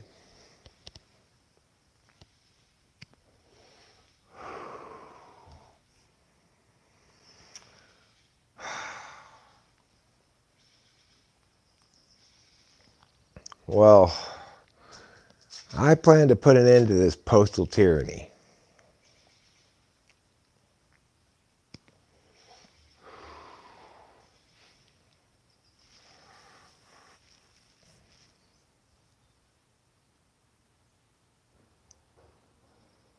Or at least complain about it. If I can't win, well, I mean, the thing is, that's why I'm going to the telephone company first. I'm going to show them this thing and say, look, they're not going to give me my mail if you don't fix this, or if I don't fix this. I could get some gravel and fill it myself, but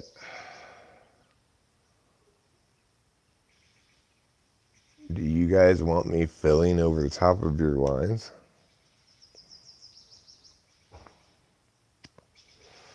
I think that's the question I'm going to ask them.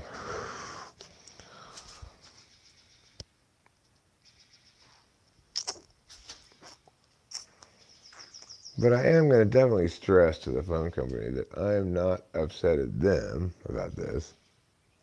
That I love Sierratel. Sierratel's great. Fantastic. Best phone company I've ever been affiliated with.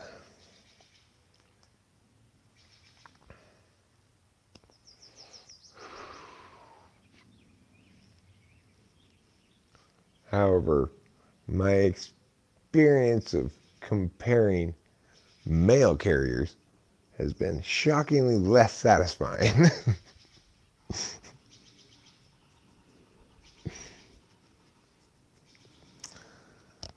That's because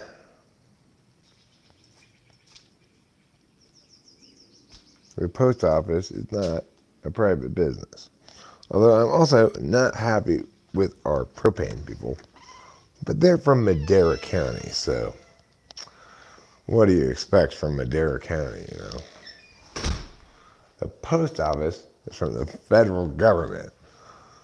So what do you expect from the post office? Ugh. They actually do a remarkably good job, by and large. But we just have the lemon among mail carriers. We bought a lemon at Toyota of Orange.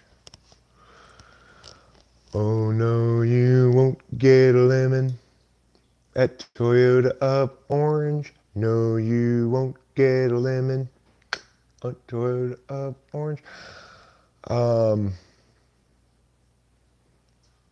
Scrappy just let you pet him for 2 seconds? One of your squirrels let you pet him? That's crazy. Have I ever jumped over that cement wall into the unknown?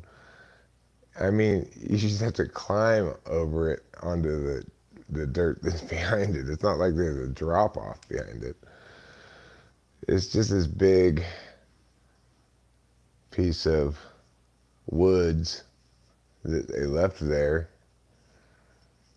when they built the house. And it's behind that massive retaining wall.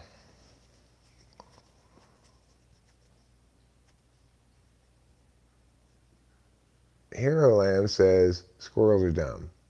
Ludaface says, no, squirrels aren't dumb. These squirrels don't seem dumb. They seem pretty spry and alert. Well, I might be able to pet one of the baby squirrels. Their names are, someday. I mean, not right now, but the baby squirrels, one of them,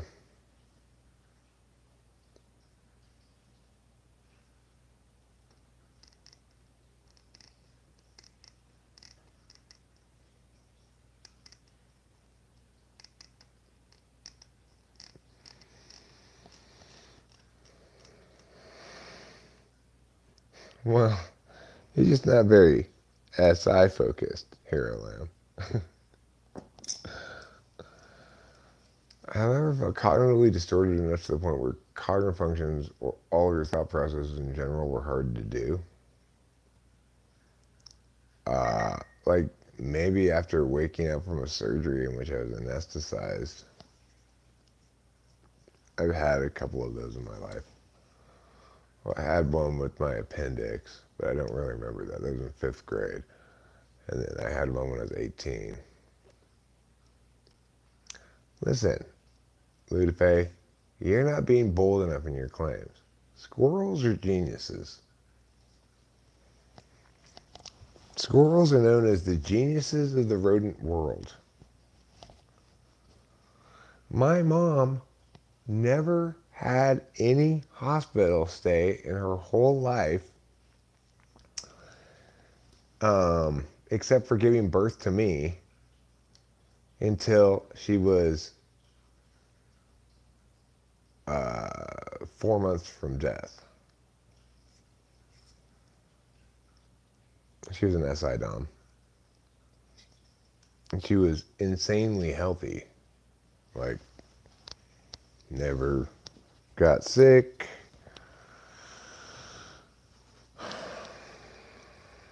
When she was a little girl, she got stung by a scorpion.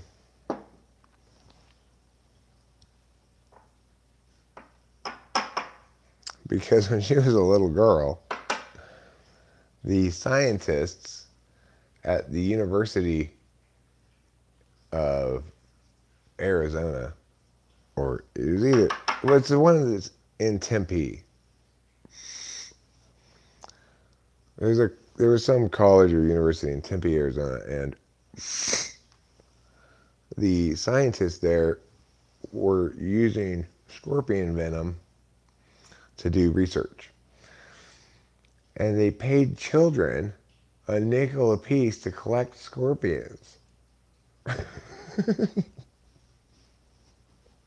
How crazy is that?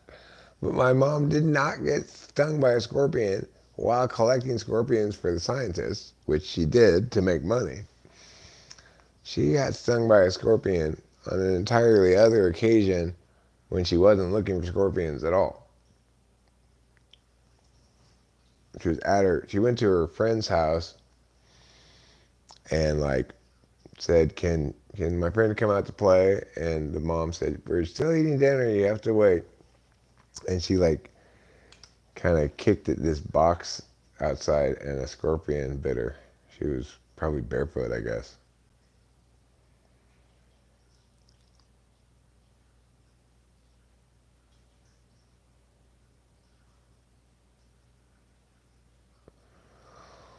Well, my mom didn't have any choice but to be at the mercy of people who took ownership of her agency. But that was her very loving husband who gave her the best care money could buy. And was there all the time for a long time until COVID. I mean, COVID is like separating an old man from his wife who's dying of dementia is not acceptable. Rock star scientist Dr. Herbert Stanky dazzled audiences on his 1950s TV show and created a life-saving scorpion anti-venom. Oh, interesting. Well, maybe he did it with scorpions my mom collected. As a little girl. I wonder if anybody criticizes him for paying children to collect scorpions.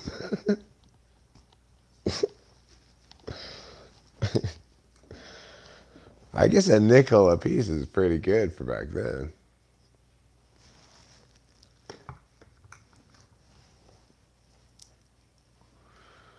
My mom said that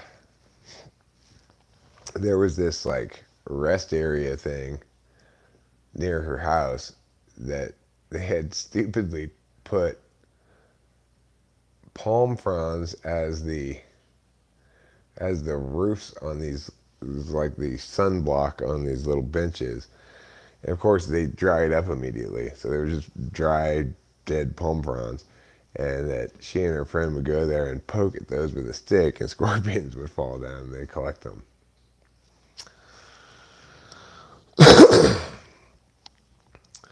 I'm curious, how do INFJs deal with empirics? Are they received then just completely abstracted? I mean, they deal with empirics in a very SE way in terms of interfacing. It's how they work around TE polar. So when they're interfacing with physical objects and getting live time empirical data back from them, it's SE trial and error. Well, maybe if I turn it this way, maybe if I push it this way. They don't try to TE it, really. In terms of dealing with empirics in some sort of academic paper, critiquing someone's analysis that's based on particular empirics, either critiquing the linkage between the analysis and the empirics, or critiquing the methodology of the empirics, that would depend entirely on That would depend entirely on the INFJ and how much attention in their life they'd given towards those kinds of matters. So INFJs are very much impacted by SI, even though they're impacted by it very unconsciously. What they learn and what they spend attention intuiting about ends up being what they're good at intuiting about. There are some INFJs out there who spend a lot of attention on TI stuff, and they end up good at TI stuff, like that guy Sam Harris. He's got good TI. I believe he's an INFJ. But the variability between third slot TIs is very wide. Let me answer now Dawson K's question. I believe Kurt Cobain was an INFJ.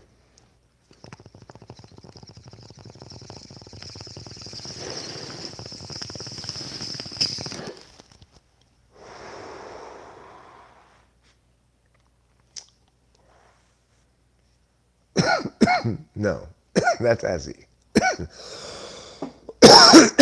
TE is looking at the whole thing, observing and making solvency calculations, like what's likely to be the way of approaching this that's going to work. Like when I couldn't figure out how to change the blade on my bandsaw one time in Laverne, I asked Cameron to come over and help me fix it, and he just spent a long time looking at it and putting his hands all over it before he did anything. That's TE. It's being good at anticipating and executing the correct order of operations in a solvency situation.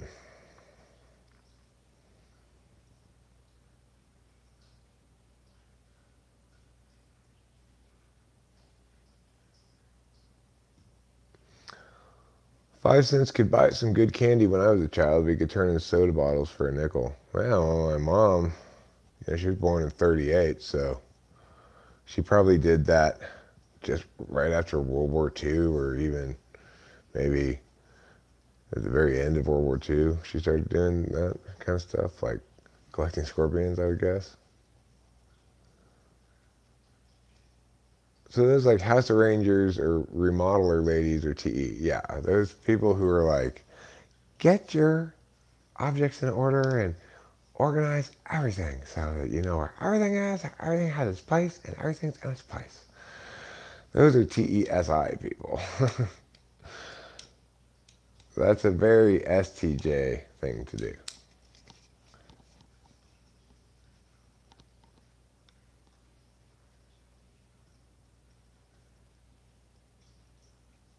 Okay, so what's my next chore though? Don't we have another chore?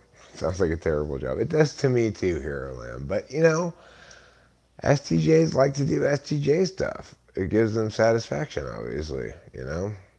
Just like I like to do any stuff. Like here I am live streaming this morning because I can't do chores without an audience.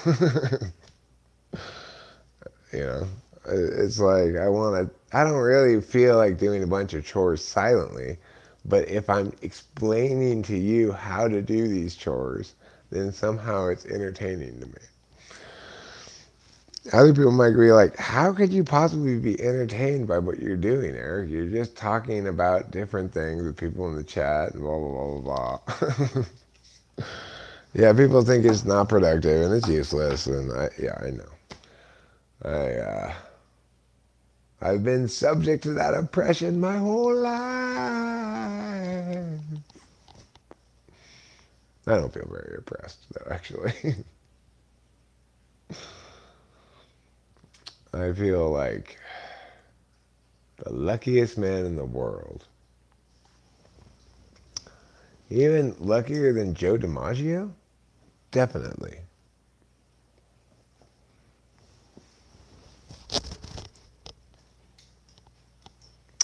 Okay, so the next chore, though, is probably the most exciting chore for the viewing audience, because it deals with the dangerous creatures known as wasps. Now, Rachel and I have already told you about our encounter with the so-called velvet ant, or cow killer ant, which is actually a larval form of wasp. Here's one wasp's nest, and here's another wasp's nest in the making. So, and there's one wasp there. So how am I going to get those wasps? Well, I'm going to use a shop vac. I'm going to vacuum them up. That way I don't have to use my hands to touch them, and they just go into the vacuum cleaner. So, where's the shop vac? It's right there.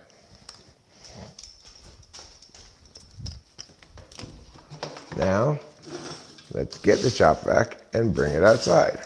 This came with the house, by the way, which is very nice. Very convenient to have all this stuff come with the house, you know? Like the cat box scooper. Oh no. Yeah, okay, that's fine. It doesn't really need those wheels. My pants are falling down. I need to just tighten my belt tighter. I have to walk like this now because my pants are falling down so much. Okay. Let's put the vacuum down here. Let's put the meow down here. Let's pull up my pants. There. All right. Let's do it to it. So, conveniently, because this beautiful, glorious, wonderful home, it just delights continually with its conveniences. Conveniently, there's an outlet right here.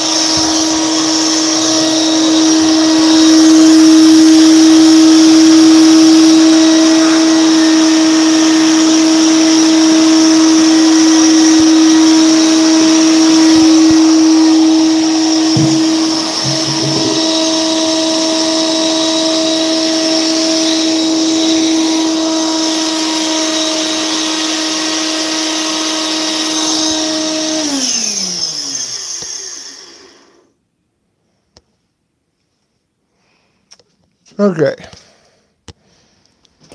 Now, hopefully no wasps fly out of the vacuum. I vacuumed up 2 wasps. There's not that many wasps.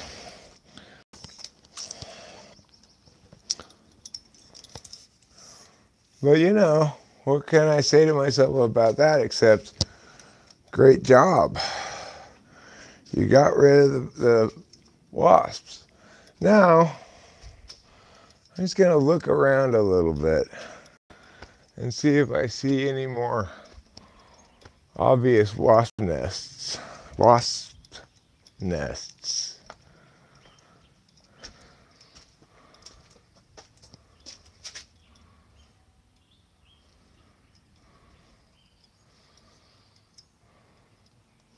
I don't see any right there.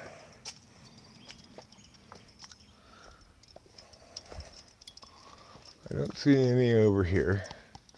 I see a beautiful caterpillar. It's going to make a chrysalis and become a butterfly. I see a caterpillar right there. But that's not a wasp. And the caterpillar is fine. It can stay there. I don't see any wasps over here.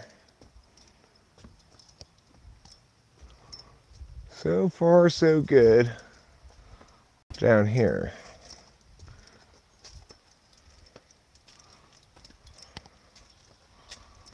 All right, looking pretty good. This is the thing the telephone people had to work on before.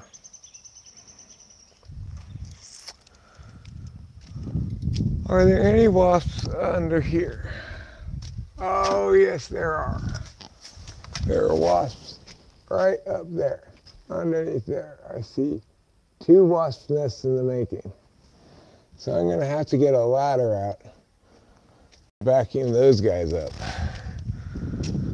I don't know if I feel like doing that right now or not. It's going to require the tall ladder. And I have to carry a vacuum cleaner up the tall ladder. I could put a short ladder next to the tall ladder to put the vacuum cleaner on.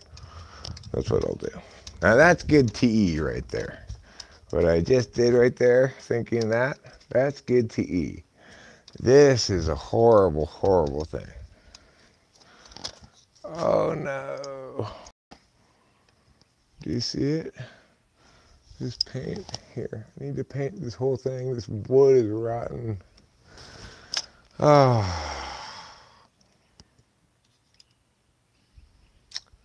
Well, you know what they say. That's home ownership. Oh shit. Look up there. We got bigger wasp nest right up there. How am I going to get up there? That's going to be difficult to get to. I don't know how I'm going to get up there. How do I get way up there?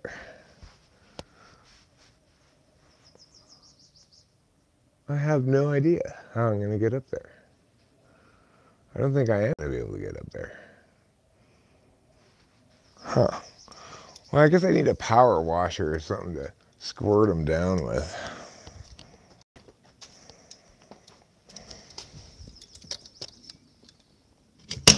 Cause I don't know how to get way up there, even though I have a very tall ladder. I don't think it's that tall. Maybe it is, I don't know. But it's like, I have to lean it against this thing. Yeah, I don't know what to do about those ones.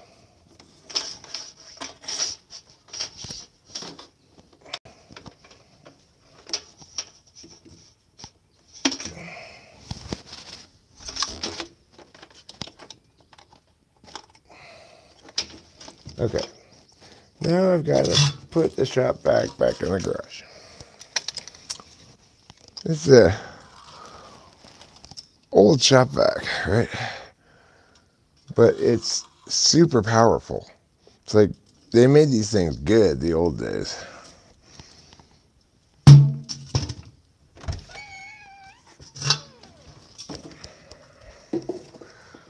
Anyway, at least I cleaned up our most pressing wasp problem, which was the one right there by the kitchen door. But I've got 2 more wasp problems to deal with. For right now, I guess I just put this back in the garage, but after pulling some long rips, I can solve this garage overhang wasp problem. Even though it's high up, it's very doable. But the other one, that seems pretty sketch. Trying to get all the way up there.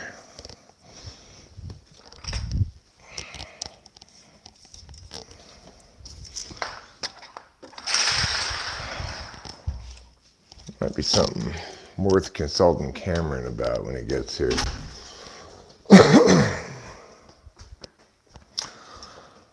He's coming up in a couple weeks.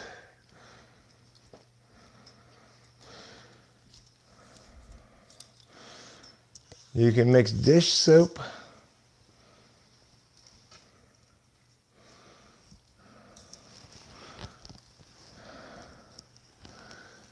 Yeah,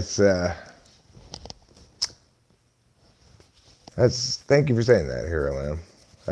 I really love Mariposa. I was saying to Rachel yesterday, I'm a Mariposa otaku. Mariposa otaku. Living by your wits is always knowing where the wasps are. Oh, hey, Cameron's here. Now you get to make glue or something out of it. What did the naked people use that for? I don't know. Well, the thing is, termites are a big problem, but not as big a problem with this house as most, because very little of this house is wood. Almost all of this house is other materials.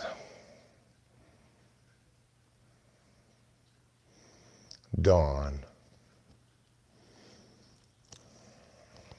Dawn also works best for beginning days.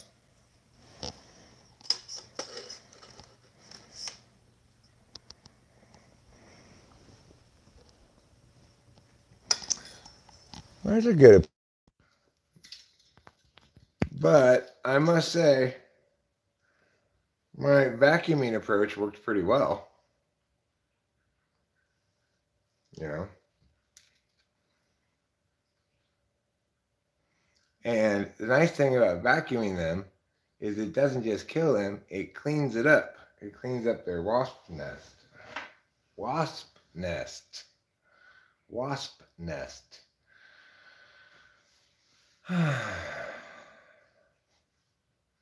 Yeah, I love this place. I love this house. I love this county. I love everything about it here.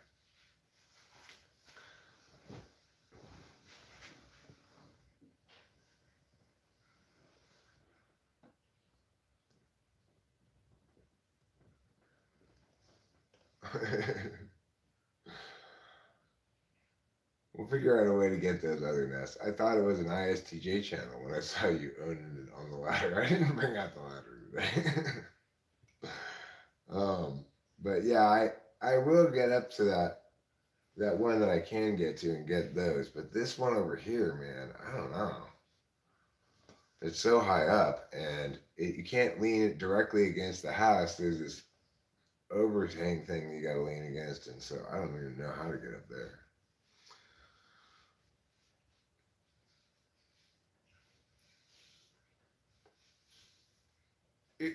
You're gonna be surprised when you come back, Cameron. It is so gorgeous around here right now. It's so green. The last time you were here, it was all covered in snow.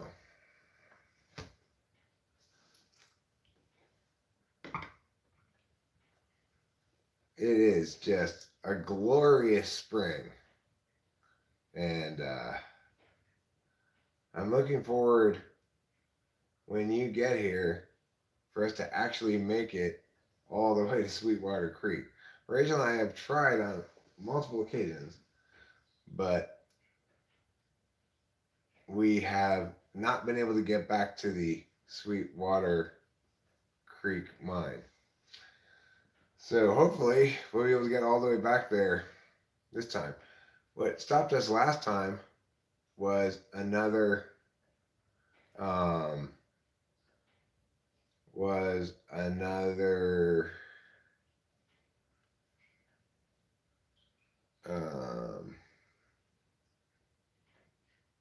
another tree had fallen across the path, the road.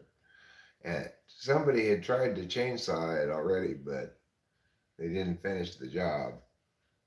Instead, they ended up driving over it in their little wilderness car. But that seemed a little too sketch for me. It was too big of a log. I thought, this is not a good idea. I had already tackled this little river that, had all these big rocks in it. It was like, bang! And I went across it, and I was like, oh shit, I'm going to break my little car. But it was fine. We got out of there all fine and everything, but we couldn't get past that one big log. So Andre says, when can I come visit you? Well, if you want to visit us, and you want to be vetted by me, which means you have to have a video conference and chat with me for a little bit. Then if you're cool, then I will invite you to our wedding, July 8th.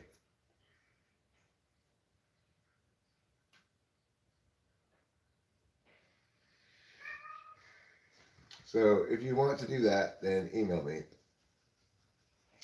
and I'll set up a time for a video conference.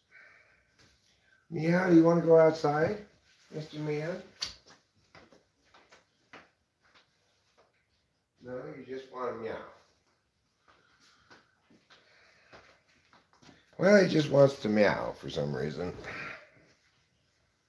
So anyway, let's pull a couple of bong rips. I think I've earned them by vacuuming those wasp nests.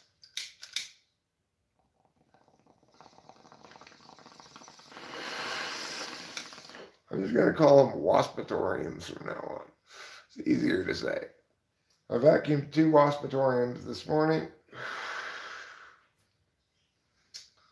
And maybe later today I'll vacuum a couple that are up there.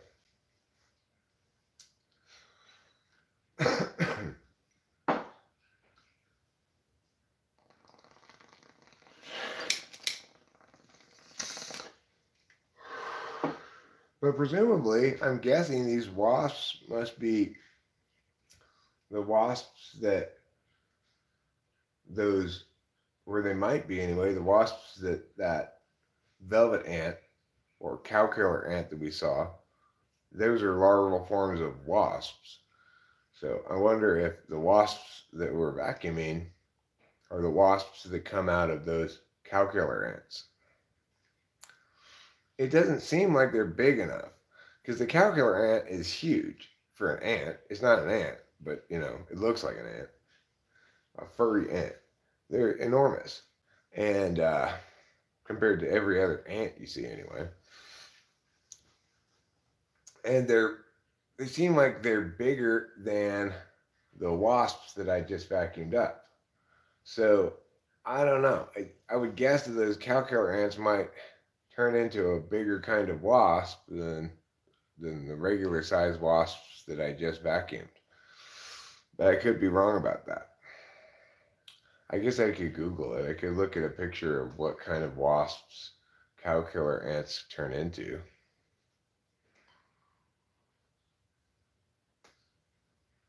Then I could find out. Those wasps that I vacuumed up were yellow and red.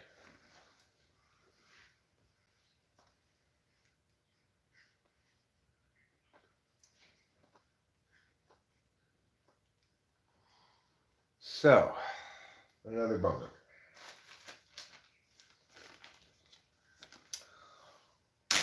Let me pull a little bit of weed from this big bag of weed that I pulled out of the freezer, or got out of the freezer.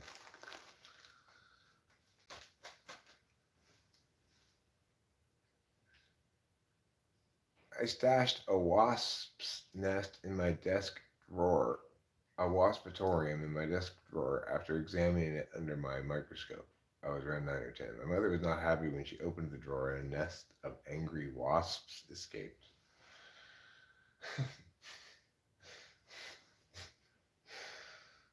You're supposed to take the waspitorium without any wasps in it.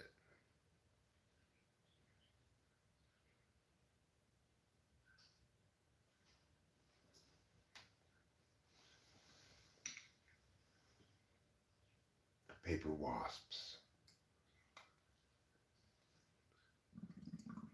There's this store in Mariposa called Okie Dokie, and it's usually closed.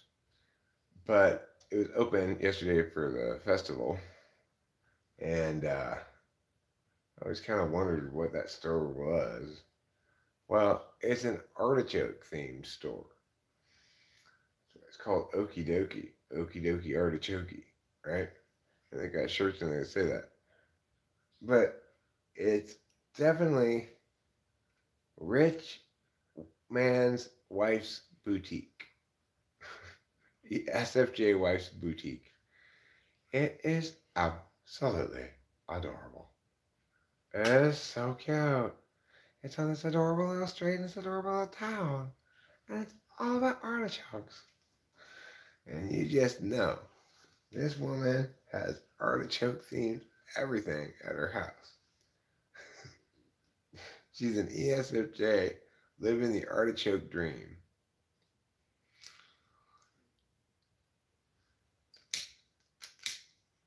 Thank you for using the correct term this time, Winston-Salem. I appreciate it. She says, that's why I was examining my waspitorium to see if there were any wasps inside. Well, you know, that's where they live. So there's a pretty good chance there's gonna be wasps in there. Oh no. Oh yes. It's okay, I found my lighter. Everybody can stop panicking now.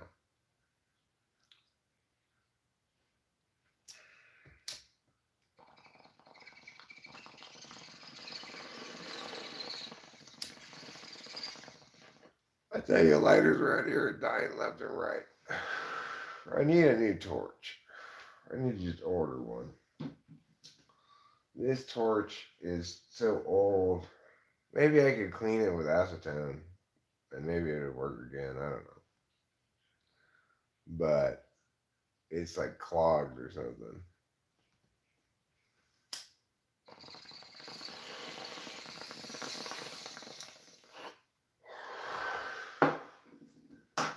I'll show you what I mean.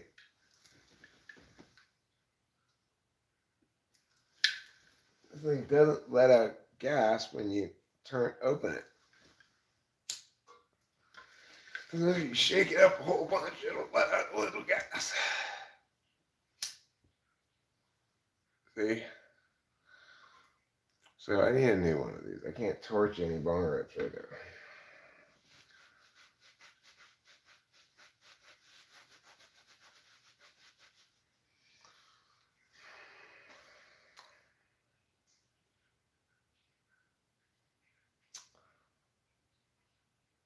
Baby artichokes. We saw baby artichokes at the farmer's market.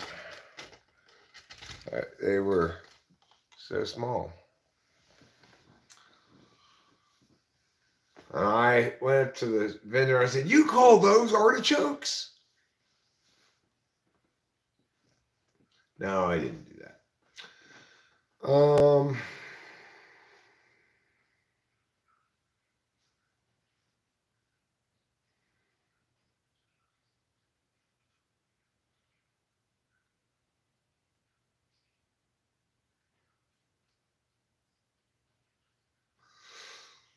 Well, could I invent a better lighter? No, Bic lighters are the best, but really the best lighter is a Burns-O-Matic torch with an automatic sparker. That's the best lighter. I need to get another one because my other Burns-O-Matic broke. Butter. You got to eat some butter, or else you are my mother. What other chores do I have to do today? Well, I mean to clean up the woodland cutlet mess, because, you know, the woodland friends are not very tidy with their sunflower seed shells. I was thinking of shop vacuuming up those sunflower seed shells as well, but I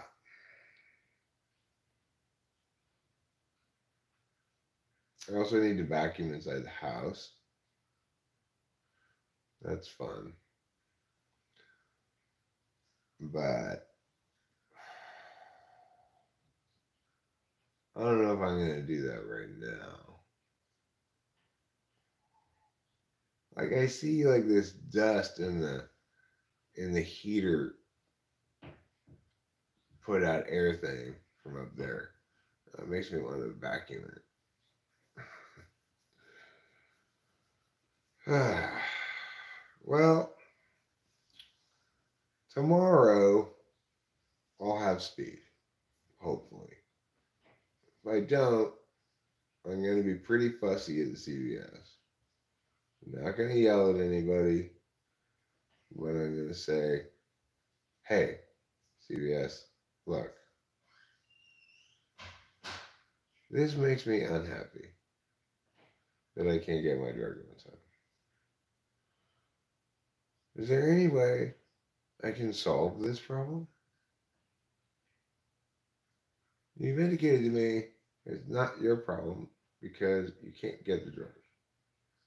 So, whose fault is it? Who can I call and yell at?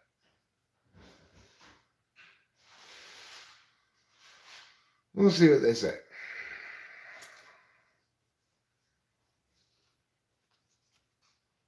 We will see what they say. If they just have my drug tomorrow, then we don't have to see what they say. We just get the drug and move along in life. You can also buy those long-handled Swiffers that up to the ceiling fans and have extendable arms.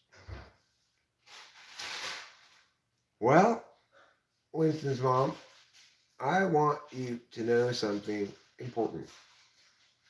I can actually vacuum the top of my ceiling fans with the various attachments that I have with my special whole house vacuum. So I don't need to get a Swiffer because I can reach everything that I want to vacuum with my vacuum plus attachments, standing either in various places. I don't even need a ladder except for one fan.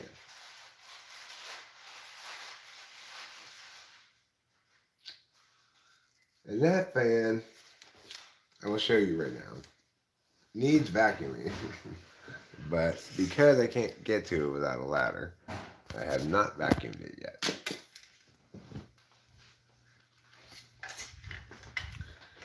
It's this one. I could half-assedly get to it without a ladder. I could reach up there with the attachments and meow at it. I could probably get to it from here, actually. Yeah, I could totally get to it from here. Like, I vacuumed all the top of that thing right there. And it was very satisfying. Did I show it to you properly? That little ledge. It was all dirty before. This needs vacuuming. You can see the dust on it. I could totally get to that though from either there on the stairs or from up here. If I got to it from here, I could vacuum it, no problem. Now, what about over there though? That spot, I could,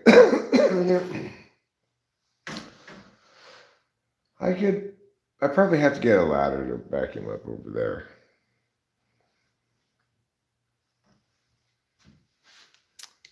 Yeah.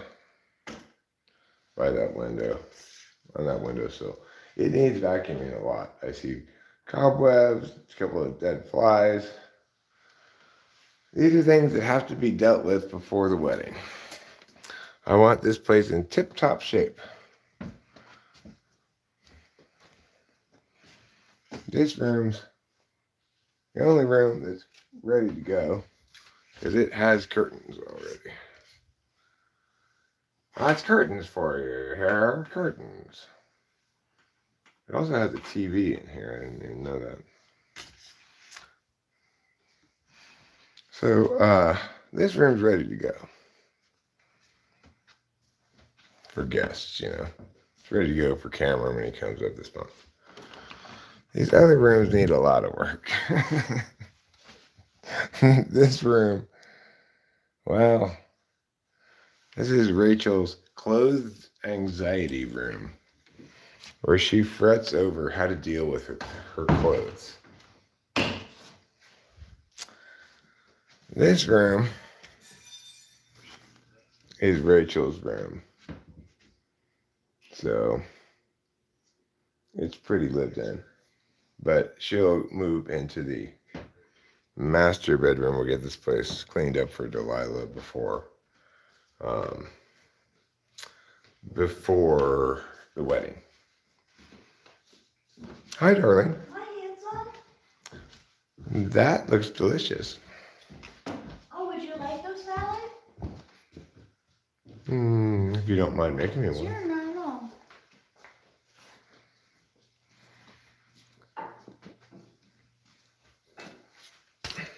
Which salad was that? The spring mix. Okay. Did you finish it all? No. Okay, cool. You like that? I mean, I don't care which salad it is. I mean, did we finish the one from the farmer's market? Well, it's good. I opened it, so. No, I know, it's good. I'm saying, did we finish the one from the farmer's Yeah. market? Oh, okay, cool.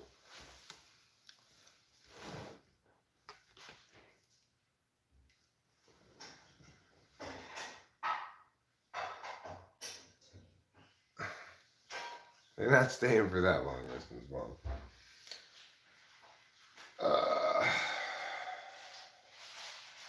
So, we need to put up some curtains. We have curtain rods galore here. And I think we've got some of those scoopy things that you attach to the wall. Rachel said a couple of them are broken in her room, so I think we have those here. So curtains aren't going to be such a big deal.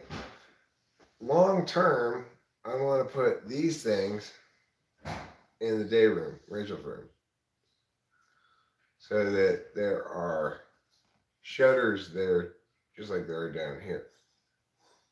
But for the other rooms, curtains are fine. I'd actually like to take out the Venetian blinds in the master bedroom, which I fucking hate, and put up just regular curtains, like the ones in the black room. That may be something we can do when Cameron comes too. Not that it's like the most fun thing to do, but that could be good. Yeah, I mean, that's something I can easily do enough myself. I just have to take down the Venetian blinds, which is unscrew a few screws, and put in those scoopy holder things for the curtain rods, and put the curtain rods in. And we have to buy some curtains. We can just order some online. I like the ones that are in the black room. Yeah, me too. You should get curtains like that. Okay. We could probably get them on Amazon or something. Yeah. Go back to Beyond, something like Bad Bath and Bullshit. Bed Bath and Bullshit is a good name for Bed Bath and Beyond. Their store is full of so much bullshit.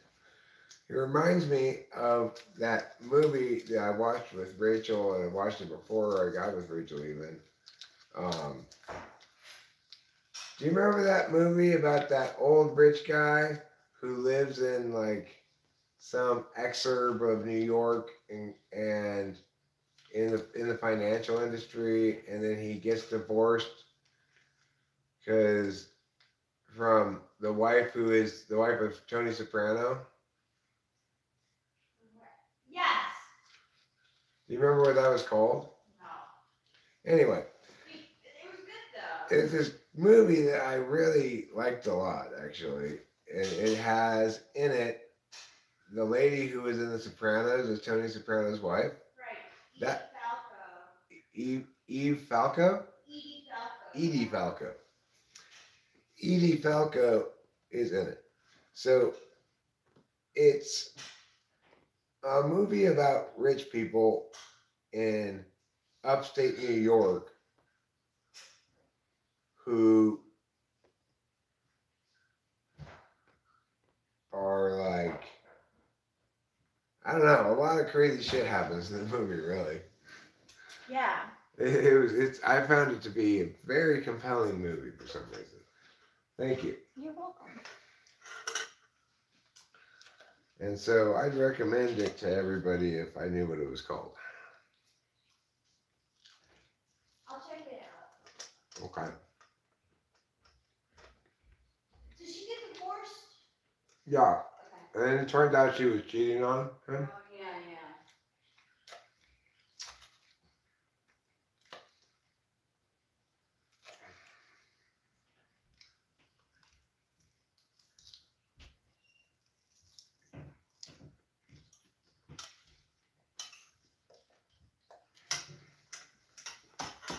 yeah. Mmm.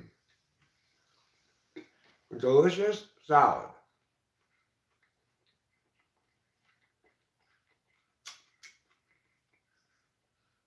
Now, Daddy, I invited you already.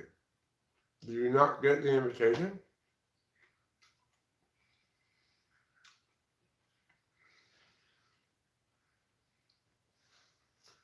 Like, check your email, woman. Maybe it went to your spam folder. I don't know. It seems unlikely.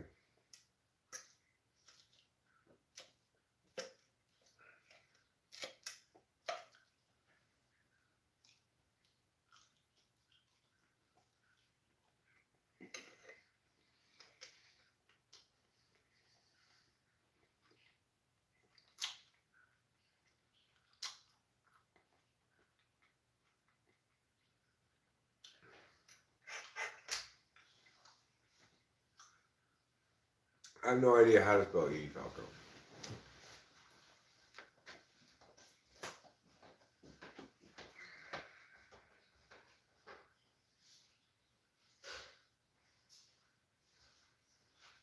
Well, Mac Daddy, that makes two of us. I don't check my email very often either.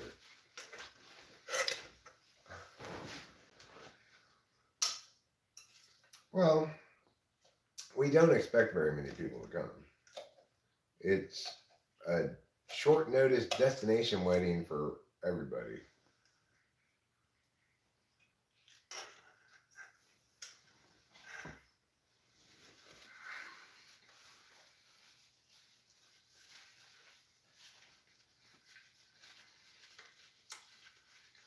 You know, our immediate families will be here. Delilah's here. Laura will be here. And Rachel's mom and dad will be here.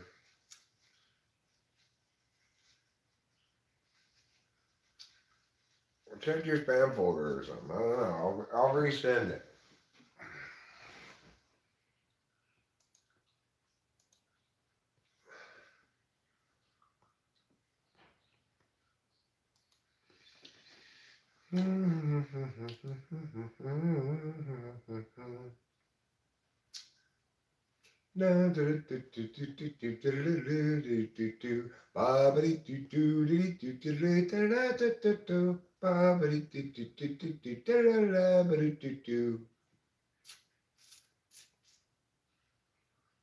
Let's find you.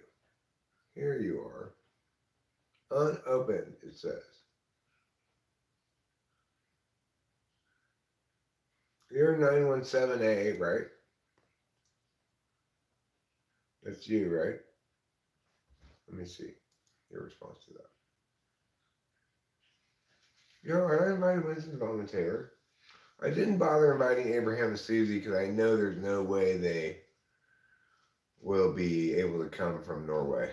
I didn't bother inviting them. He just started a job aqua farming in Norway. So, okay, great. Thank you, Mackenzie. I don't need to send it again.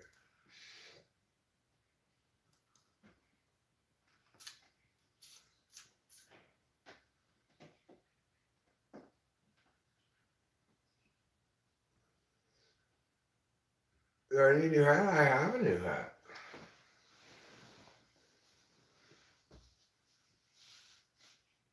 Which I've been wearing.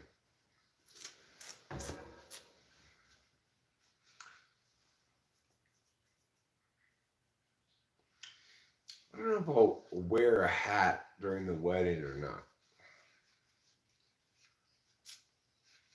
That's something Rachel and I need to have a long sit down and talk about. Because as we learned yesterday during the Kentucky Derby, what and whether you have a hat on matters a great deal. Oh, well, yeah, we used invitation service to send out invitations.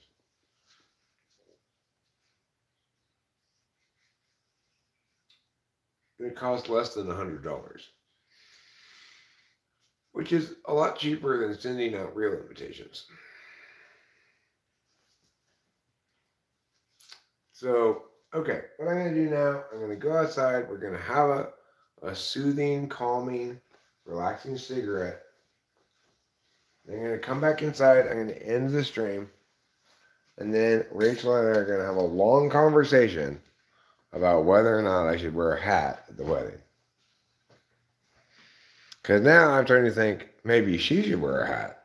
Maybe she should wear a Kentucky Derby hat. All right? You don't see that very often in weddings. You don't see the bride in her wedding dress with a Sith Lord Kentucky Derby hat on. But you know, we like to set new trends around here.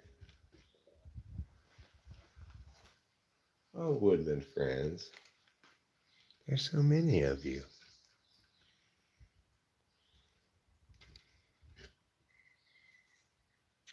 I'm so proud of the goodness of your ways.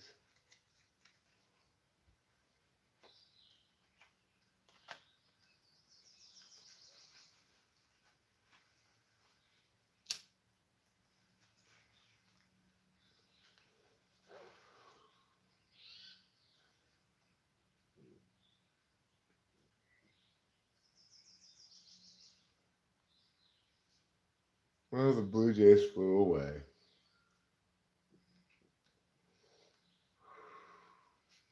I guess they were terrified by my alarming presence. If you guys haven't seen it yet, by the way, check out the community tab of Talking to Famous People. And I think you're going to be pretty pleased by what you see there. It is a picture of me and Rachel with Sasquatch.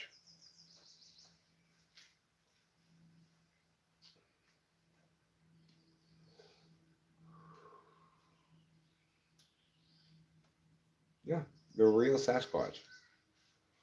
We met him yesterday in town. He's a nice guy.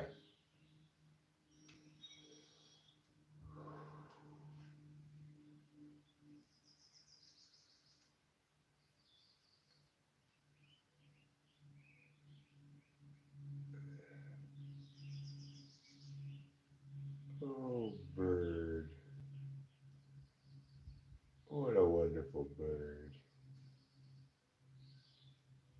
You with your orangey chest and your yellowy stomach. You're such an attractive bird.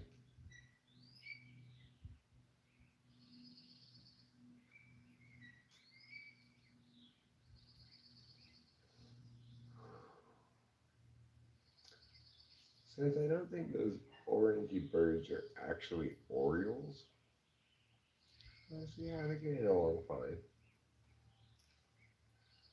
I'm going to call them Oreos. We've got one Oreo at the party, one Blue Jay at the party, one squirrel at the party, and over here to the left out of your frame, we've got a sparrow. Here it comes. Oh, he went to the hillside, he didn't go to the wall.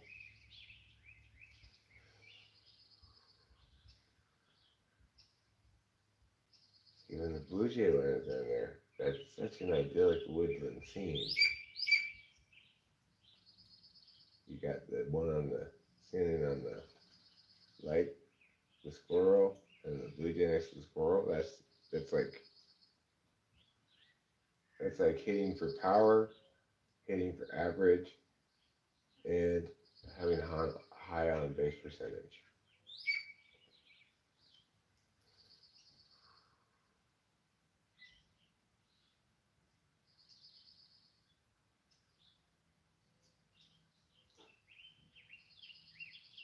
Idyllic woodland scene, woodland friends enjoying their woodland cutlets. Yes, you're enjoying your wooden cabinets.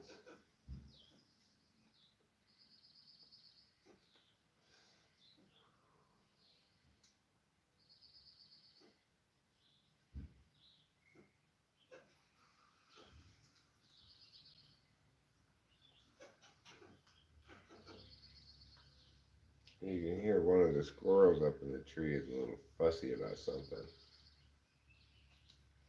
I think maybe one of the other squirrels took some of his comments.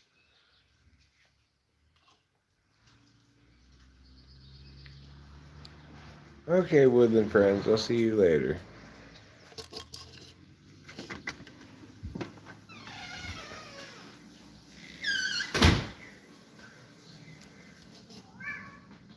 Meow.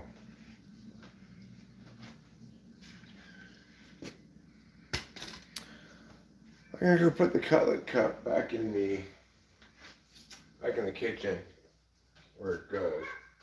Meow.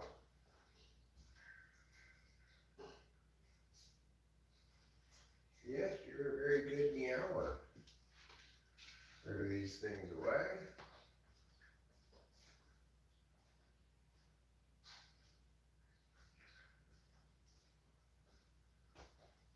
All right, well, just by taking out the trash, I've reduced the squalor dramatically.